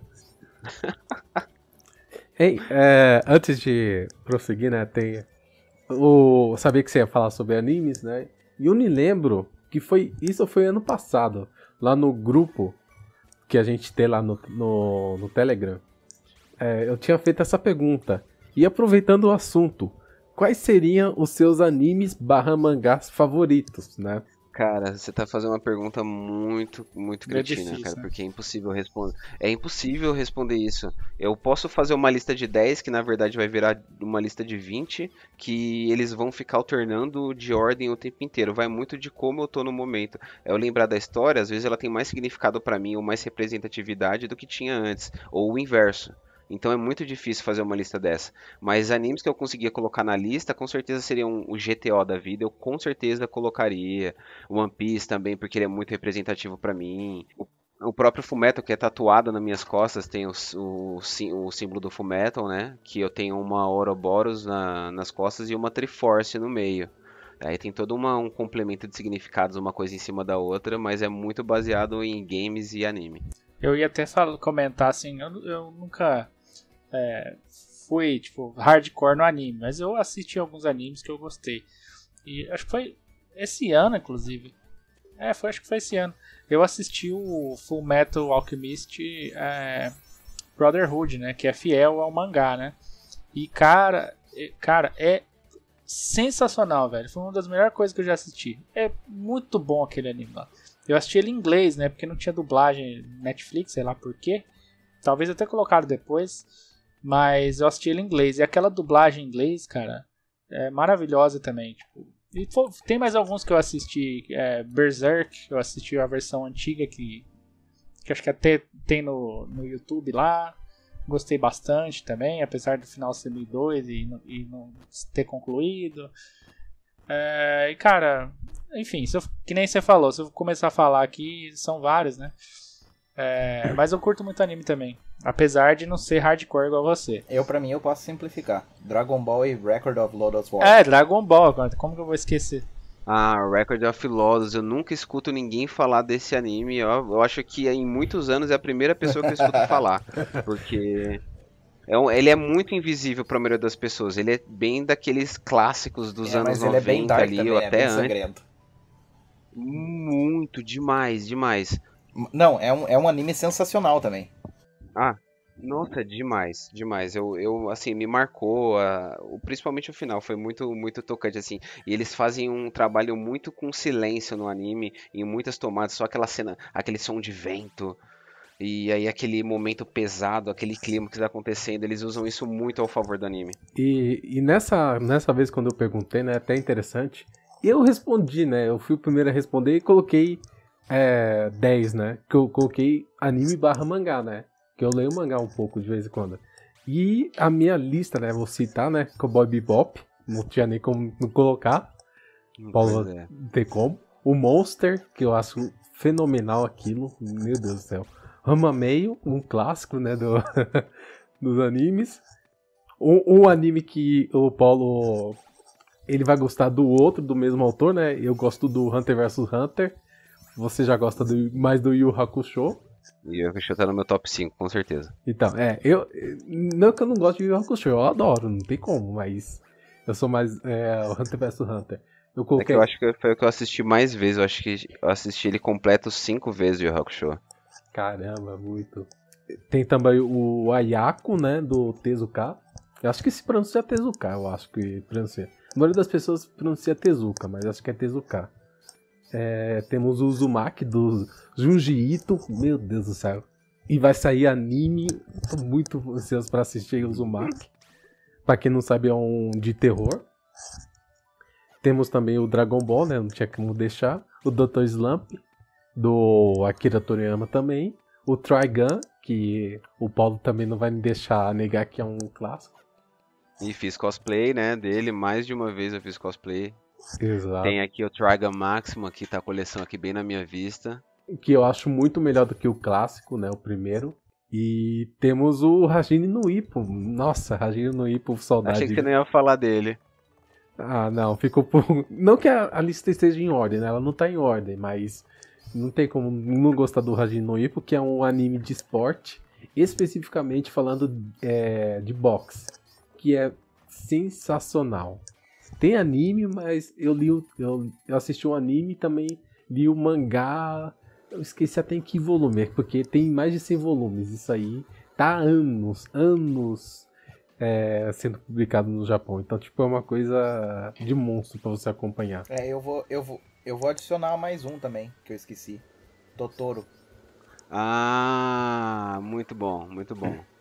Ah, e claro, né, tipo, eu citei animes / mangá, eu não coloquei, por exemplo, nenhum do estúdio Ghibli, ou Ghibli, né.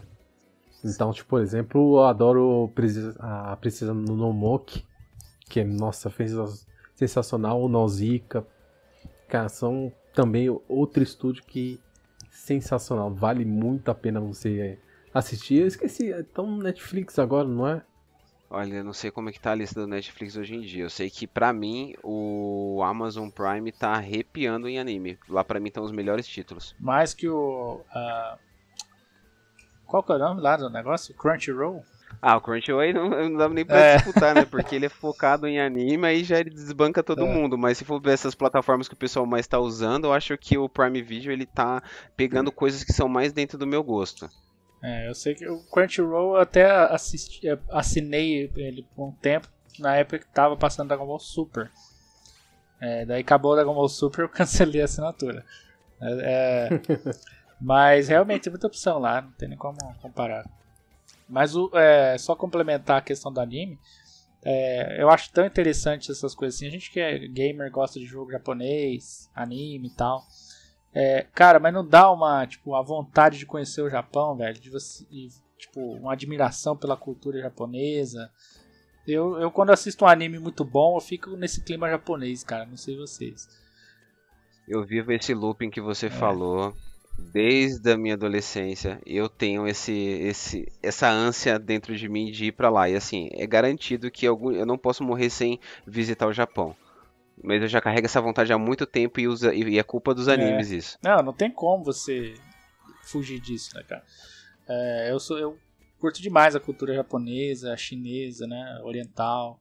Assim como a europeia também, né? Eu sempre fui uma pessoa que me interessei muito por inglês, né? Então eu aprendi inglês sozinho e tudo mais. Então eu também, além de tudo, tenho uma vontade muito grande de conhecer, não os Estados Unidos, mas a Inglaterra, né? Que é o berço da língua ali.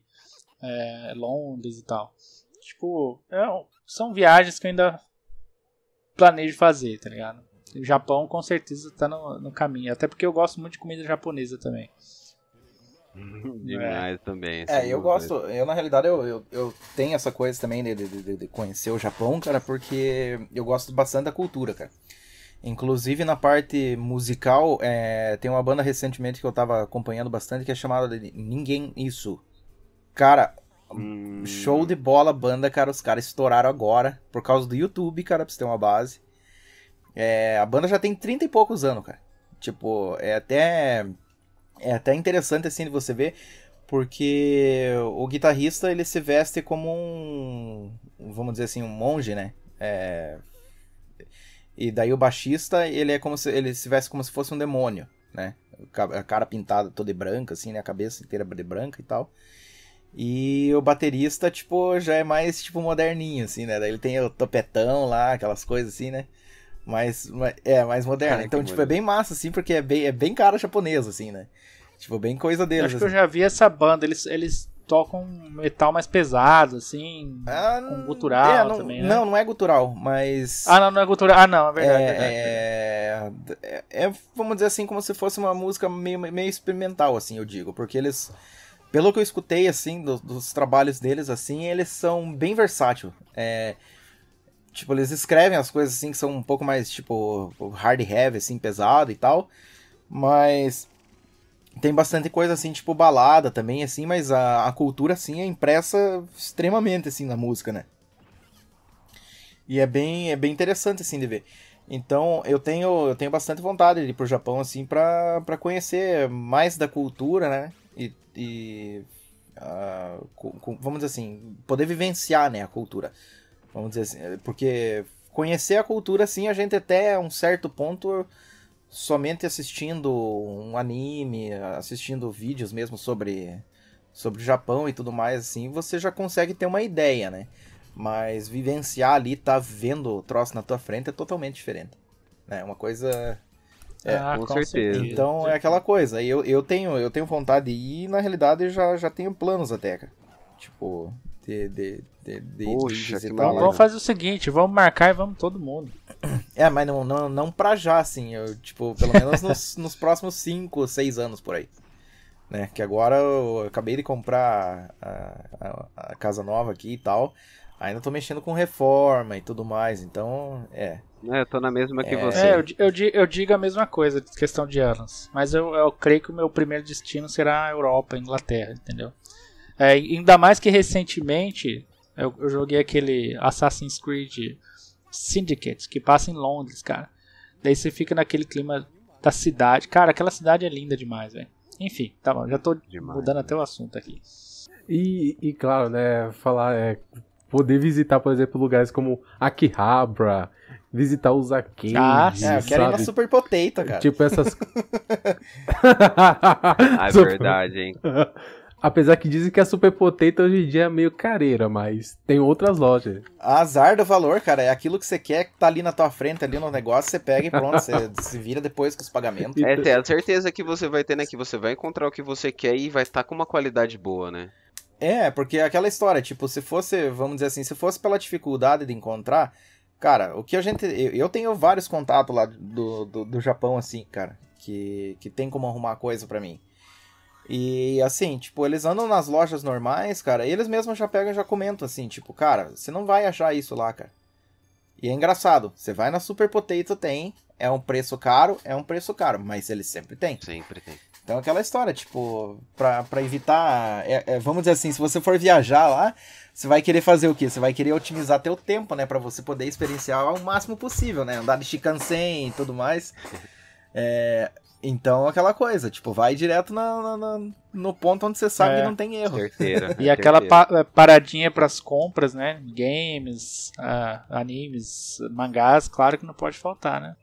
Eu acho que o principal é a barreira do idioma, né? Porque eu ainda pretendo aprender o japonês, realmente, pra conseguir consumir o conteúdo mesmo sem precisar estar legendado ou traduzido.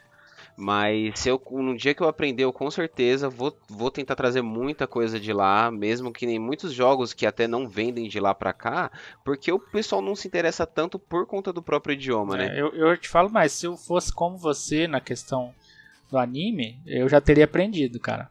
Eu tentei...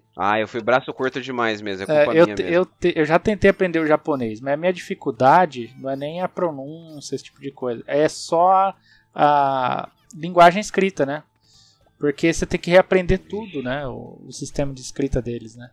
Isso aí que me deu uma brochada, porque se você tivesse como aprender só a língua, o vocabulário e tal, falado e tal, sem a linguagem escrita, beleza, mas é muito difícil fazer isso. É muito complicado. Eu já tentei, mas não deu ainda, né? Quem sabe um dia. Quer um Oi? conselho? Ah, sim. Eu morei fora já, 6 anos, tá? Mas eu já, vamos dizer assim, eu falo inglês já desde pequeno, né? Porque eu tenho pessoas na família, assim, que são americanas e tudo mais. Então, cara, eu morei 6 anos em Los Angeles. O que você precisa saber para você aprender uma língua? Cara, esqueça a parte gramatical. Esqueça a parte gramatical, escrita, essas coisas assim, porque isso daí você vai usar muito pouco. Muito, muito, muito pouco. Se você pegar e focar, cara, na tua comunicação, você tem muito mais chance de fazer valer o que você pensa, entende? Assim, tipo, passar um pensamento para outra pessoa. Até mesmo, vamos dizer assim, eu não sei ler e tal, eu queria aprender a gramática porque se eu for pra lá eu vou olhar nas placas e nas coisas assim, não vou saber o que tá dizendo. Pô, mas se você sabe falar, você chega ali pra um japonês e pergunta, você pode dizer pra mim o que tá dizendo ali? Tanto que eu aprendi, cara, eu sei o que você tá falando, eu aprendi inglês sozinho, né? Mas eu não tive essa dificuldade com a escrita porque é o mesmo alfabeto, né? Claro que os fonemas, as coisas tudo diferente, mas você ter uma referência de uma letra ali que você sabe como ela é pronunciada, facilita muito, né? É isso que me atrapalhou com o japonês, porque é um sistema de escrita completamente diferente. E daí, por exemplo, as aulas que eu via, porque eu tentei aprender pela internet sozinho também, né? Eu não procurei ajuda, fora vídeos e tal. E sempre estavam... tipo assim, se baseando no escrito. Eu escrevia lá, toda aquela escrita lá que eu não entendia nada. Daí falar e lia. Daí, pô, eu acho que talvez foi o conteúdo que eu busquei que não me ajudou, talvez. Entendeu? Eu acho que pode ter sido isso o problema. Se eu tivesse começado com a aula tal, bonitinho, daí talvez eu teria ido mais além. Mas é porque eu também sou... Tipo assim, eu não tive a dedicação, cara, mas eu tenho facilidade com línguas. Então, se eu vou pegar um alemão ou uma língua romântica, tipo um italiano, espanhol, francês, eu tenho facilidade para isso. O problema comigo foi a escrita, que na verdade eu não tava com paciência para aprender. Entendeu? É claro que eu acho que eu consigo aprender, mas eu acho que naquele momento eu não tava. Mas se eu fosse... Paulo, né? Seu nome, né? Se eu fosse o Paulo, eu já teria aprendido, cara, porque não tem prazer maior do que você pegar os... Como é que eu vou falar?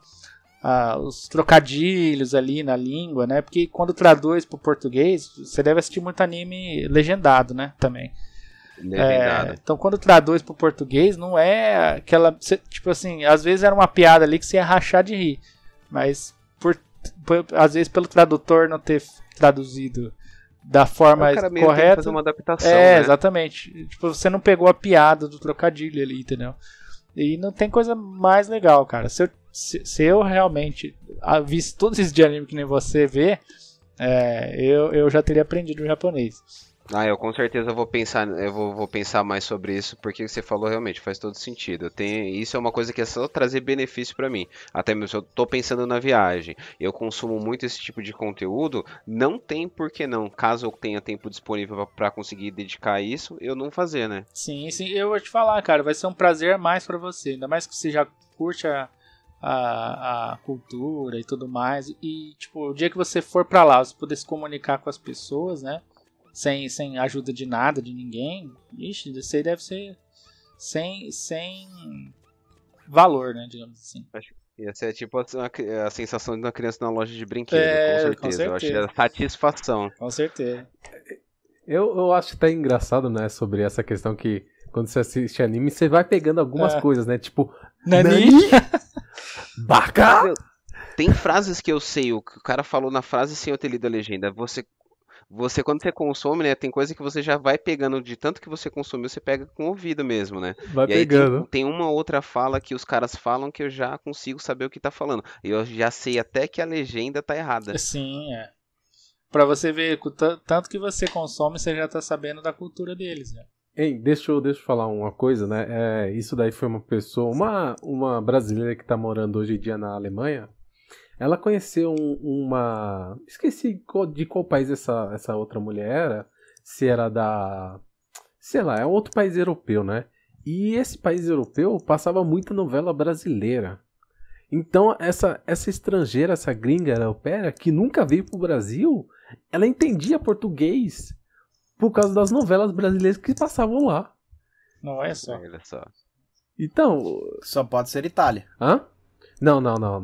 Só pode ser Itália por causa das novelas italianas. Não era italiano, não. Era outro país. É um país escandinavo. Então, não era italiano, não. As novelas brasileiras devem viajar o mundo inteiro, né, cara? Eu sei que antigamente tinha até novela dublada lá nos Estados Unidos, nos outros países por aí. Tipo aquelas novelas clone e tal, é tudo super famoso pra fora. Então, é verdade, fizeram um puto de sucesso lá fora mesmo. Pô. E claro, a gente importa do México. Porra, mas pra que melhor que Chaves, cara? Carrossel. Carrossel, Tiquitito. Jaime Palilo. A usurpadora. Bete a Feia. Eu assisti 2 vezes a Bete a Feia. Teve até tipo um remake, não é? Tipo um reboot, uma coisa assim. Mano, Bete a Feia não é uma novela que tem a versão original, daí americana, brasileira. Tem vários países fizeram a cópia dessa novela aí. É uma loucura, velho. Nossa. Não esqueça a frase de início da abertura. Se falam de mim. Ai, meu Deus. Ouvi demais. Ai, é muita loucura isso. Tem mais algo pra falar, Paulo? Não, tranquilo, assim, eu acho que essas são as minhas principais paixões, é o espaço, essas conspirações aí que nem o Wagner, eu também curto muito. Eu esqueço muito fácil os nomes das coisas, assim, que nem tem muitos animes que eu gosto muito, que são dos mesmos estúdios, do mesmo criador, mas eu não lembro o nome de ninguém. Pra videogame é a mesma coisa, eu costumo esquecer o nome dos estúdios, esquecer o nome de tudo, mas assim... paixão de coração, games, meus animes e espaço, assim, são coisas que eu amo de paixão e é o que eu mais gosto mesmo. Tem até outras coisas que nem o Wagner tem a bike dele, eu gosto muito de patins também, tô muito longe de andar de patins nesses últimos tempos por conta da pandemia e tudo mais, e um pouco de preguiça. Mas eu também gosto muito de patins, mas o principal são essas coisas que eu disse pra vocês. Bacana. Já eu não sou um cara de esporte, não. Então, se você estava esperando eu falar alguma coisa, pode passar pro próximo. Nunca é tarde isso é verdade. É verdade. E no caso, eu gosto praticamente de tudo isso que vocês falaram. Tipo, música. Nossa, eu adoro música. Tipo, apesar que tipo, a gente não especificou muito, né, mas... Eu sou mais do tipo que gosta do rock, né? E eu tenho poucas exceções fora disso. Acho que vocês são um pouquinho mais... Acho que o Paulo é mais eclético que a gente, até, pra falar a verdade. Ou talvez o Wagner também seja. Mas eu sou mais do rock. Eu ouço poucas coisas fora disso daí. Tipo, aí você pode falar, tipo, de questão de Beatles, de Purple, coisas dos anos 90, grunge, Britpop, até coisas mais recentes. Então, tipo... Pelo menos nessa questão musical, eu tipo, é rock, mas acho que a única coisa que eu ouço pouco é o mais pesado. E olha que, deixa eu só comentar no meio da sua fala, de vez em quando você posta uns links de músicas e tal, que às vezes não tem nada a ver com rock, né? Mas tudo bem, você tá falando, eu acredito. Uhum. Olha aí, ó, pegou no pulo. E quando você estava falando de ser eclético, na realidade eu curto absolutamente de tudo, cara. Se você vê, por exemplo, a minha coleção de LP aqui, cara, é quase tudo, tipo, só coisa obscura, assim, lado B, tá ligado? Simplesmente você praticamente nunca escutou o nome das bandas, assim. Lógico que eu tenho alguma coisa ou outra, assim, que é mais comercial, mas, por exemplo... eu tenho vinil do pai dos góticos, né, que é o Christian Death, tem Bauhaus, tem, nossa, cara, tem uma cacetada de coisa assim que você não vê, não acha nem aqui pra comprar, cara. Então varia muito, assim, tipo, o meu gosto, assim. Tem muita música experimental, tem muita psicodelia, assim, uns troços bem loucos mesmo. Psytrance, tem... Nossa, eu curto absolutamente de tudo, cara. Sim. Tipo, claro, é questão de... Claro, como eu fui meio que criado naquela época da MTV, eu me acostumei a ouvir isso, né? Tipo... E o gosto se perpetuou, então não tem como fugir muito disso daí, né? Tipo, mas, claro, nesse quesito eu sou mais variado. Eu diria que acho que é o mais pesado que eu ouço é Gamma Ray, até pra falar a verdade. E Metallica também um pouco. Mas eu ouço até mais Gamma Ray. Você quer um desafio? O quanto você gosta, assim, tipo, da ciência? Quanto eu gosto da ciência? Em geral, assim. De 0 a 10? Vamos dizer assim? Tipo um 7.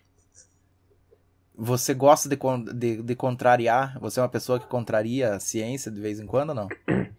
Por exemplo, só pra provar que tá errado? Não, é porque assim, se a gente for falar em questão que tem um método científico, né? Tipo, tem aquela coisa que você tem aquele conceito que é estabelecido que pode ser quebrado se for provado o contrário. Eu sou não você que tipo, eu sou questionador. Eu sou mais refletir nas consequências daquilo que é mostrado, entendeu?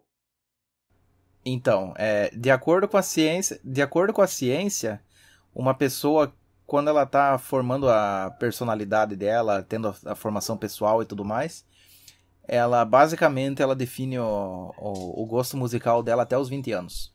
Eu ouvi dizer que é até, tipo, mais ou menos uns 13, 14 anos ali é o que define o seu gosto musical. Eu acho que é mais ou menos isso mesmo. Então, pronto, o desafio tá lançado, cabe a você mudar isso e contrariar a ciência. Não que eu, tipo, agora eu vou ouvir rap, hip hop, essas coisas, eu vou mudar drasticamente. Não, mas de vez em quando eu ouço alguma coisa diferente, mas é bem, bem, bem raro isso, pra falar a verdade. Então, não tem como, não. Eu só comentando sobre isso, eu também sou muito mais pro lado do rock. E ao contrário do Alexandre, eu gosto das coisas mais pesadas também, né? Mas eu gosto de falar que eu gosto de música boa, não necessariamente tipo estilo. Se for outro estilo, for uma música boa, eu gosto, entendeu? Por exemplo, se você pegar um sertanejo brasileiro aí, né? Eu não suporto essas músicas comerciais que tem hoje em dia, tipo, que às vezes não tem nem letra. O cara fala tchu, tchá, lelele, não sei o que, já vendeu milhões. Cara, eu não suporto, velho, essas musiquinhas baratas. Sim. Comercial realmente. É o que estraga, eu acho que o que mais estraga tudo. Cara, mas é assim, ó, tipo, por exemplo, se você pegar isso que eu ia chegar lá. Não tem. Porque se você ouve, por exemplo, um Chitãozinho Chororó, uma coisa mais antiga assim, que você vê que tem um cuidado com a letra boa, tipo, uma melodia boa e tal. Cara, tem músicas dessas aí que eu curto pra caramba, entendeu? Mas o comercial aí, o que o cara fala só de tipo, sexo, é bebida, é traição, essas coisas. Mano, eu não suporto essas músicas assim, entendeu? O maior tema do sertanejo é traição. Então, assim, eu não curto música de festa. Eu acho que basicamente é isso que eu quero dizer. Tipo assim, música que o cara vai pra beber e tá lá e tá uma música no fundo, uma banda, sei lá, tocando. Isso aí eu não curto. Eu gosto de música bem trabalhada, que tem algum fundamento, entendeu? Tipo, não necessariamente tem que ser rock, mas, cara, 90% que eu ouço é rock. Eu quando eu tava na universidade, pra você ter uma base, eu fiz zootecnia primeiro. Quando foi o primeiro curso que eu fiz assim na universidade, foi zootecnia. Na realidade eu queria farmácia, aí eu tentei 2 vestibulares, não consegui passar porque a concorrência deu lá nas cucuia, né? Aí eu fiz zootecnia porque eu gostava de animais, né? Gosto de animais, né? Tanto é que eu tenho 9 cachorros. Mas aí eu fiz zootecnia, passei. Beleza, comecei a fazer lá e tal. Cara, tipo, foi a coisa mais surreal, assim. Tipo, gente que eu conhecia, assim, que estudou comigo na mesma escola, cara. Era skatista, tipo, curtia hard rock, não sei o que, esse, aquilo, blá, blá, blá. 3 meses dentro, os caras já estavam indo de bombacha pra universidade. Sério. Tava indo de bombacha pra universidade, cara, mascando fumo e fazendo mais não sei o que. Cara, eu olhava aquilo assim, cara, de longe, eu falava, meu chapéu. Como que a pessoa muda a personalidade pelo que ela tá fazendo, né? Não, simplesmente pra ter a inclusão social. Exatamente, tem muita gente que é muito rasa, né? Ela se adequa onde ela tá. Exatamente. E daí o que acontecia? Cara, vamos dizer assim, eu me tornei antissocial, cara. Totalmente antissocial, porque o povo pegava, os meus amigos mesmo da universidade lá, mas que curtiam rock e tudo mais, não sei o quê, e não não se vestiam a traje, né, a rigor pra ir pra aula. Eles vinham, vamos lá, vai ter festa e tal, não sei o quê. Cara, não vou, bicho. Mas por que, você nunca vai, isso aqui? Falei, cara, primeira coisa, se eu for perder meu tempo pra escutar música sertaneja, ver a galera tomar gole e ficar bêbado e fazendo um monte de besteira. Tá, e daí eu falei, e fora os papinhos, cara, que vai ser sempre sobre carro, futebol, novela e mulher. Eu fico em casa, cara, eu gasto meu tempo lá assistindo meu seriado lá, que seja o Ancient Aliens da vida lá, cara, eu tô aprendendo. Eu prefiro gastar o meu tempo com algo que seja valoroso, assim, pra mim, que traga algum conhecimento, do que simplesmente socializar por socializar. Daí o cara ouve tudo isso e fala, mas se você falar só não, tá bom, você não precisava me ofender. Não, mas é que no caso, vamos dizer assim, tipo, isso é um resumo, né? É que eles cansaram durante o primeiro ano de me convidar, cara, pros troços. Mas você nunca vai, que não sei o que isso e aquilo. Aí eu peguei e, tipo, fiz um resumo, cara. Esse aqui esse é o meu ponto de vista, bicho. Eu concordo. Pra mim é uma perda de tempo. Né? E, tipo assim, esse negócio de mudar estilo e tal, por outras coisas, nada a ver. Eu, por exemplo, sempre gostei de rock, mas nunca fui daquele cara de pintar o olho, sei lá, comer cabeça de morcego, vestir preto, não sei o que, colocar piercing. Não, nada disso, mano. Eu usava camiseta, tênis e tava ouvindo metal pesado no meu fone de ouvido lá, ninguém nem sabia. E era isso, cara. Mas então, nós estamos... Mas, pra você ter uma base, eu toco numa banda de heavy metal, eu não tenho uma tatuagem, eu não tenho um piercing, eu não tenho nem cabelo comprido.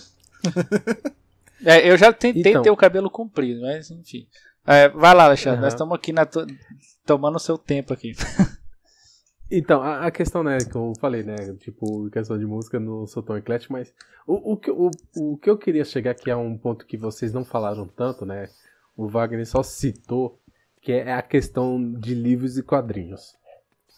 Porque eu gosto também de outras coisas, mas como falaram pouco, né, e a questão assim, eu leio desde quando eu me entendo, né, tipo, de criança, né, eu acho que eu peguei o gosto de leitura mais lendo uma autora brasileira chamada Stella Gar, que ela fazia uns livros infanto-juvenil, né, e que, cara, eu gostei, peguei gosto pela leitura, né. Eu me lembro até que teve uma época, quando eu era bem jovem, eu li o Hobbit, aí eu, caramba, e é aquela coisa, aquilo te pegou, mas quem já leu o Tolkien sabe que o cara escreve muito. Vamos dizer que é uma leitura muito maçante, sabe? Ele descreve muitos cenários, né? Escreve muito. E você, né, no caso, quando você leu a primeira vez, você viajou, tipo, imaginou tudo. Mas só que... exatamente, mas quando você é um leitor jovem, aquilo é muito maçante. É muita coisa pra você, sabe? E, tipo, eu lembro que eu fiquei muito tempo sem ler, porque aquilo, tipo, cansou, sabe? Que falam burnout, né? Tipo, aquilo cansou muito, mas claro, eu adoro. Depois li Senhor dos Anéis, tudo. Cara, tipo, eu adoro esse tipo de coisa, né? Eu não tenho uma quantidade de livros igual ao do Wagner. Eu devo ter talvez uns 200 livros aqui em casa. Sério? Pô. Tem um autor até, que eu acho até interessante citar esse caso, que é o Bernard Cornwell, que é um britânico, né? E Você me viciou nele. Então, nossa, o cara é muito bom, velho. E, assim, ele escreve histórias, tipo assim, é um acontecimento real que ele pega, mas ele coloca alguns personagens ficcionais, né? Então tem a trilogia dele do ator, que ele coloca como ator, né? Porque pra ele, tipo, ele fala que tem evidências que o Arthur, ele não foi rei. Ele, na verdade, foi um senhor de guerra. E essa trilogia de livros, cara, eu coloco no mesmo nível, tipo, do Senhor dos Anéis. Aquilo dali é muito bom. Muito épico. Demais, né? É muito maravilhoso mesmo. É muito bom. A descrição das batalhas é muito incrível. O cara é especialista em descrição de batalha. E claro, né? Tipo, e é um livro bem maduro. Porque você vê o ator, ele tendo que fazer decisões difíceis, tendo que lidar com decisões difíceis, né? Porque tá tendo conflitos internos dentro da própria... Que não é Inglaterra, né? Naquela época não era Inglaterra ainda. Não, falaria que, tipo assim, entre os bretões, né? Que tá, é antes da Inglaterra. E tem a invasão saxônica que estava ocorrendo naquela época, então tem que lidar com esses conflitos internos, os saxões. E tem uma outra série de livros que ele está fazendo ainda, que está sendo lançada, que é fenomenal, que até tem série, que é o Crônicas Saxônicas, que as pessoas devem conhecer por aí como o Último Reino, Last Kingdom, que trata justamente sobre o nascimento da Inglaterra, quando tem a invasão dos dinamarqueses nos Quatro Reinos, que eventualmente se transformaria na Inglaterra. E eu li os 11 livros, né, ano passado, e esse ano eu fui assistir o Vinland Saga, que é um anime, que é um shonen e que trata mais um período relativamente perto do Crônicas Saxônicas. E, cara, eu ler o livro do Bernard Cornwell estragou ler o Vinland Saga, assistir o Vinland Saga. Não que o anime seja ruim, mas ficou muito surreal pra mim, pra uma coisa que eu já tinha lido, que era mais pé no chão, sabe? Até mesmo para dar um complemento a tudo que você estava falando da escrita dele, ele também coloca muito contexto histórico real escrito mesmo, ele explicando fatos históricos, como se fosse um complemento do livro ali pós-história. Então ele explica como ele conseguiu algumas informações, com base em que ele colocou aquela informação na história. Então você tem um enriquecimento do conteúdo além da própria história ali dentro do livro. Então realmente você vê qualquer outra coisa que tenta representar a mesma coisa, você com certeza percebe que não tem o mesmo nível de detalhe ou de realismo. Exatamente. Tem um livro que eu li também dele, que eu acho que é o Todos os Imortais, acho que é esse, que se trata justamente da época do início do teatro. E tem o Shakespeare, né? Tem, o personagem principal é o irmão do Shakespeare, mas trata do início do teatro e de todo esse contexto histórico da igreja que não era, que era totalmente contra, que só podia atuar homens, mulheres não podiam atuar. Então, tipo, tem todo esse contexto histórico que é muito interessante. Então, tipo, vale a pena. Eu, tipo, leio diversas coisas. Então, tipo, tem Guerra dos Tronos, Game of Thrones. Eu não assisti a série, mas eu li os livros, né? Tem também Roda do Tempo, que é fenomenal. Guia dos Mochileiros da Galáxias, que eu adoro, Douglas Adams. HP Lovecraft, Senhor dos Anéis. Então, tipo, Crônicas de Nárnia. Tipo, essas coisas que muitas pessoas conhecem, eu li e gosto demais. Então, tipo, essas coisas eu adoro muito. Eu já li livros de não ficção, mas no geral é mais isso. E outra coisa que eu gosto muito, que acho que o Paulo sabe mais, um pouco mais, o Rubens também, que eu gosto de quadrinhos, né? E, claro, quadrinhos, no geral, você tem que, tipo, quando as pessoas pensam em quadrinhos, pensa mais em quadrinho americano, super-herói, Marvel e DC, mas a quantidade de quadrinhos que se tem pelo mundo é muito vasta, sabe?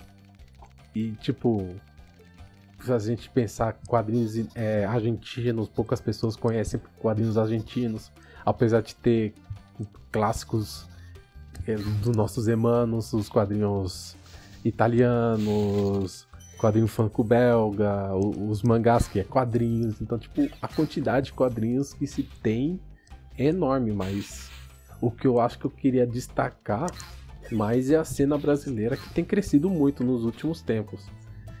E que tem me impressionado muito o nível de qualidade. Tipo, nível de qualidade que não se deve a nada aos quadrinhos, tipo, de outros países, né? O Rubens, por exemplo, você leu o Shampoo, né? Sim, sim. É um presente do Alexandre que eu recebi aqui. É um quadro muito interessante. Assim, não sei se nem você leu, mas ele conta a história de um povo lá que se conhecia, daí passou o tempo. Não vou dar muito spoiler. Mas depois mais pra frente, não, mas você pode... tudo. É bem interessante você ver as situações ali. Não, você pode falar que é sobre a geração que cresceu nos anos 80 em torno do rock. Isso, exatamente. E depois vamos falar. Depois, futuramente, as pessoas mudam completamente, se separam. Daí tem uma questão do romance de um cara ali com a moça lá. Cara, é interessante, né? Eu até tenho que reler pra ficar mais fresco na memória, que eu li ele em um dia só, em uma tarde eu li ele. Não é muito grande. E também tem os outros volumes, né? Que até teve uma promoção recentemente que o Alexandre até me falou, mas eu acabei não comprando. Deixei pra comprar depois, acabei não comprando. Mas é bacana, cara. E eu digo que assim, não é só a história que é bacana. Os desenhos, os traços do cara ali, né? É muito, muito bem feito. Não lembro nem o nome do autor, acho que o Alexandre vai saber falar melhor. Roger Cruz. Isso. Roger Cruz. Roger Cruz já trabalhou no mercado americano desenhando o X-Men, pra vocês terem ideia. Isso, exatamente. E é bacana, Shampoo o nome. Com X mesmo, brasileirado, né? Shampoo. E é bacana, cara, pra quem quiser ver um quadrinho brasileiro aí de qualidade boa, aí, com uma ótima arte, tá aí uma boa pedida. Hoje mesmo eu terminei de ler um quadrinho chamado Beco do Rosário, que é um quadrinho sobre a modernização da cidade de Porto Alegre no início do século passado. E tem toda uma questão tipo do cara que foi na Alemanha, aí ele voltou pro Brasil, aí tava tendo obras, aí para fazer essas obras de alagamento da avenida, você tem que demolir casas de um beco que se tinha lá em Porto Alegre. Então tem todo o desasolamento. Nossa, até embolou aqui. O desasolamento das pessoas da cidade, né? Do beco. E tipo, tem toda uma questão histórica lá do Brasil, do início do século passado e tudo. E, cara, é muito bonito o quadrinho, tipo, é um quadrinho histórico, mas é um quadrinho bem feito, com uma arte sensacional, com aquarela, tudo. É muito bem feito isso daí. E claro, eu não vou ficar falando todos os quadrinhos que eu gosto, que eu leio, que é muita coisa, que eu tenho muito mais quadrinhos e mangás do que tenho livros. Tipo, acho que é uma coisa que acho que passou já dos 1000, já até, não vou nem contar. Mas o que eu posso deixar tem uma lista que eu fiz de alguns quadrinhos nacionais que eu li, que eu adoro muito, e eu vou deixar na descrição também, quem quiser conferir. Alguns quadrinhos você vai conseguir encontrar fácil, talvez outros não, mas eu acho que vale a pena, sabe? Tipo, é uma coisa diferente, principalmente fugir um pouco do Marvel e DC, então eu recomendaria, tipo, as pessoas conhecerem essas coisas. Eu acho muito bom você trazer esse ponto, porque para muita gente super-heróis são sinônimo de quadrinhos, só que foge muito disso.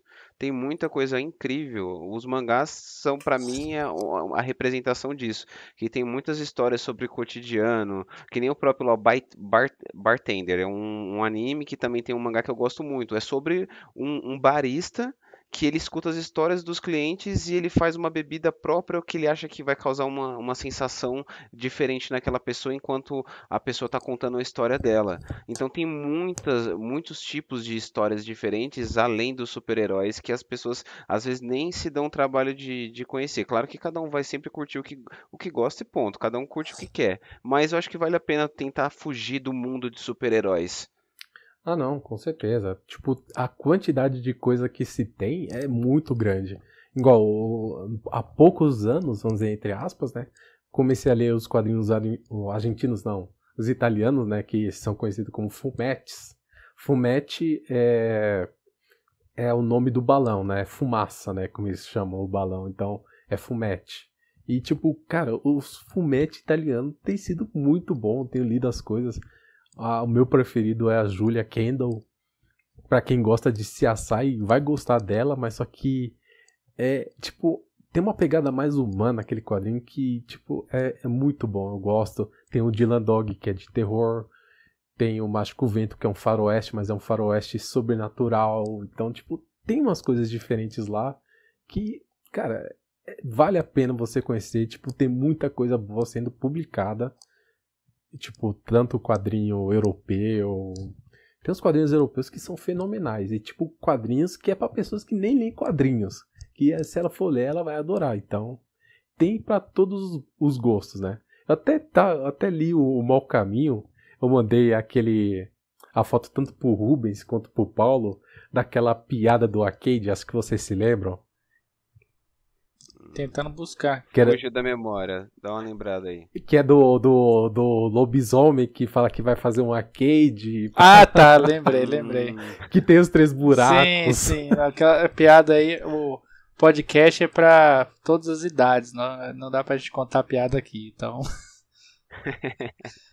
Mas aquele quadrinho que eu li é pesado. Eu já li uns quadrinhos muito pesados. Aquele dali foi num outro nível. E aquilo dali que eu mostrei pra vocês é leve. Comparado com algumas coisas que tem lá que... Nossa, velho, eu li, eu falei, cara, o cara tem uma coragem pra escrever umas coisas sem noção assim. É um gênio esse cara. Eu vou aproveitar e vou compartilhar uma história minha que vai fazer um rebuliço agora gigantesco por causa do Alexandre tá falando isso daí de quadrinhos e tudo mais, né? E no final das contas vamos dizer assim, vai meio que girar em torno de tudo que a gente tava conversando. Quando eu comecei a fazer aula de música, quando eu tinha 7 anos, a escola de música que fez aquela apresentação que eu contei quando meu irmão tava na escola, né? E eu fui lá e vi, era uma escola de música de uma família meio japonesa, certo? Então, veja só como são as coisas. Aí eu fiquei fazendo aula até os 12 anos lá, mais ou menos. E a gente era muito amigo da família lá, dos donos da escola, né? E um dos filhos do dono, ele estava morando no Japão. Ele trabalhava lá no Japão, e morava lá e tudo mais. A filha dele era, como é que posso dizer, modelo, né? Criança modelo e tal, de revista, não sei das quantas lá. E ele pegou e voltou pro Brasil. Aí, então vamos dizer assim, só pra ter uma base assim, eu já tenho um pouco da cultura, por quê? Porque eu estudei com japoneses, entendeu? Música. Aí, veja só, daí o filho dele voltou pro Brasil e a filha dele se formou em letras. E daí ela resolveu abrir uma escola de inglês. E ele já tinha um background bem grande, assim, de pesquisa e tudo mais, assim, nessa área também, né, de aprendizado e tudo mais. E eles se juntaram e abriram a escola os dois, né, os 2 irmãos. E aí, passado um tempo, assim, perdi um pouco de contato com eles, porque eu tinha terminado as aulas lá e tudo mais, né. E aí eu entrei no primeiro ano do 2º grau, cara.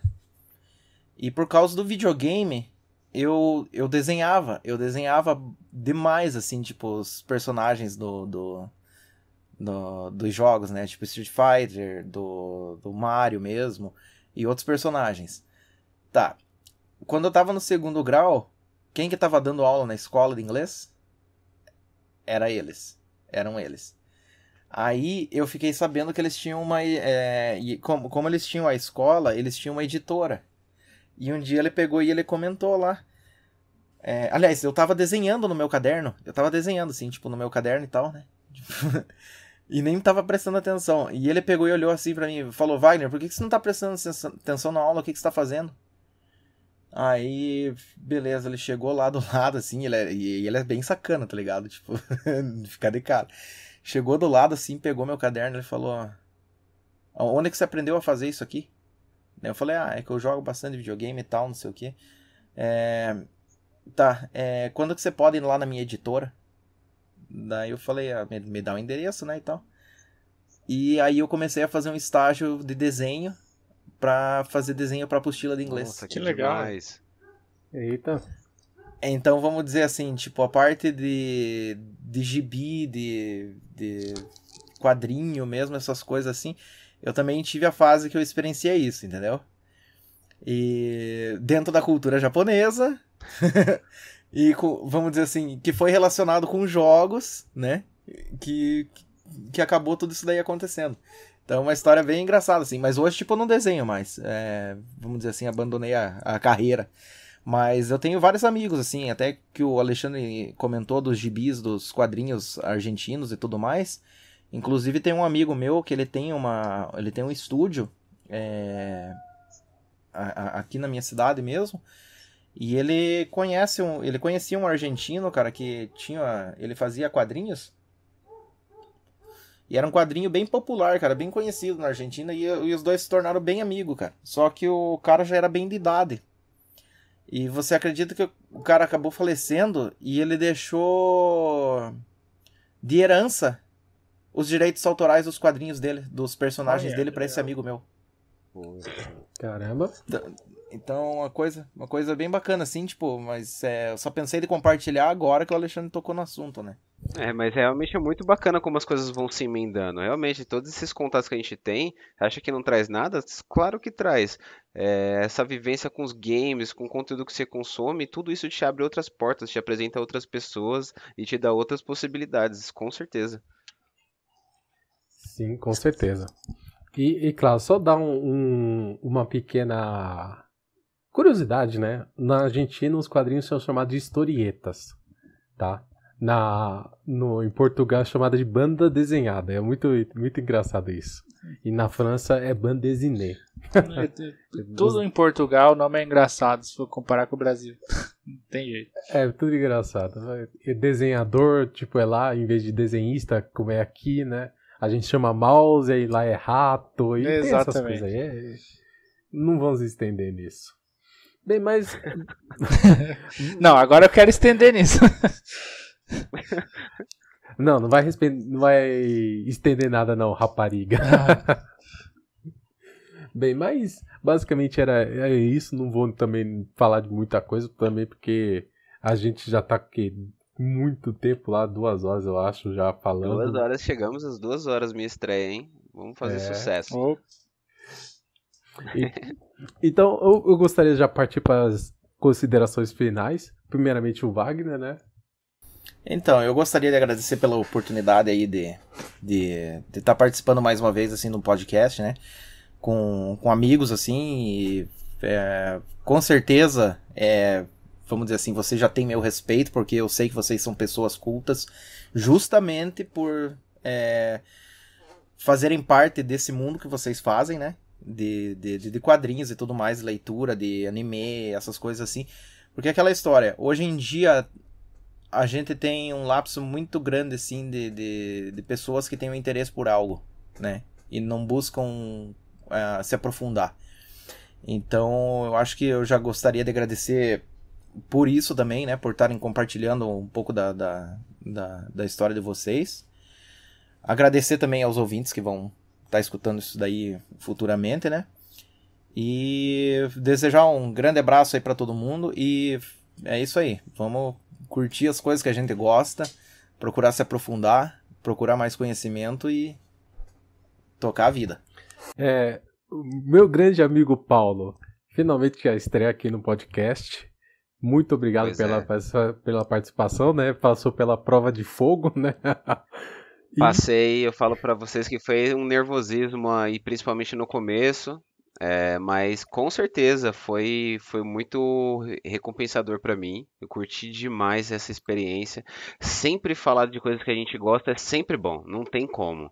É sempre gostoso, independente de quão cansado você esteja. Se é um assunto que você gosta, uma coisa que você se envolve, ainda mais você poder falar disso, compartilhar com pessoas que gostam das mesmas coisas e você saber também que aí os ouvintes também são pessoas que gostam dessas coisas também vão compartilhar isso com você, é muito incrível.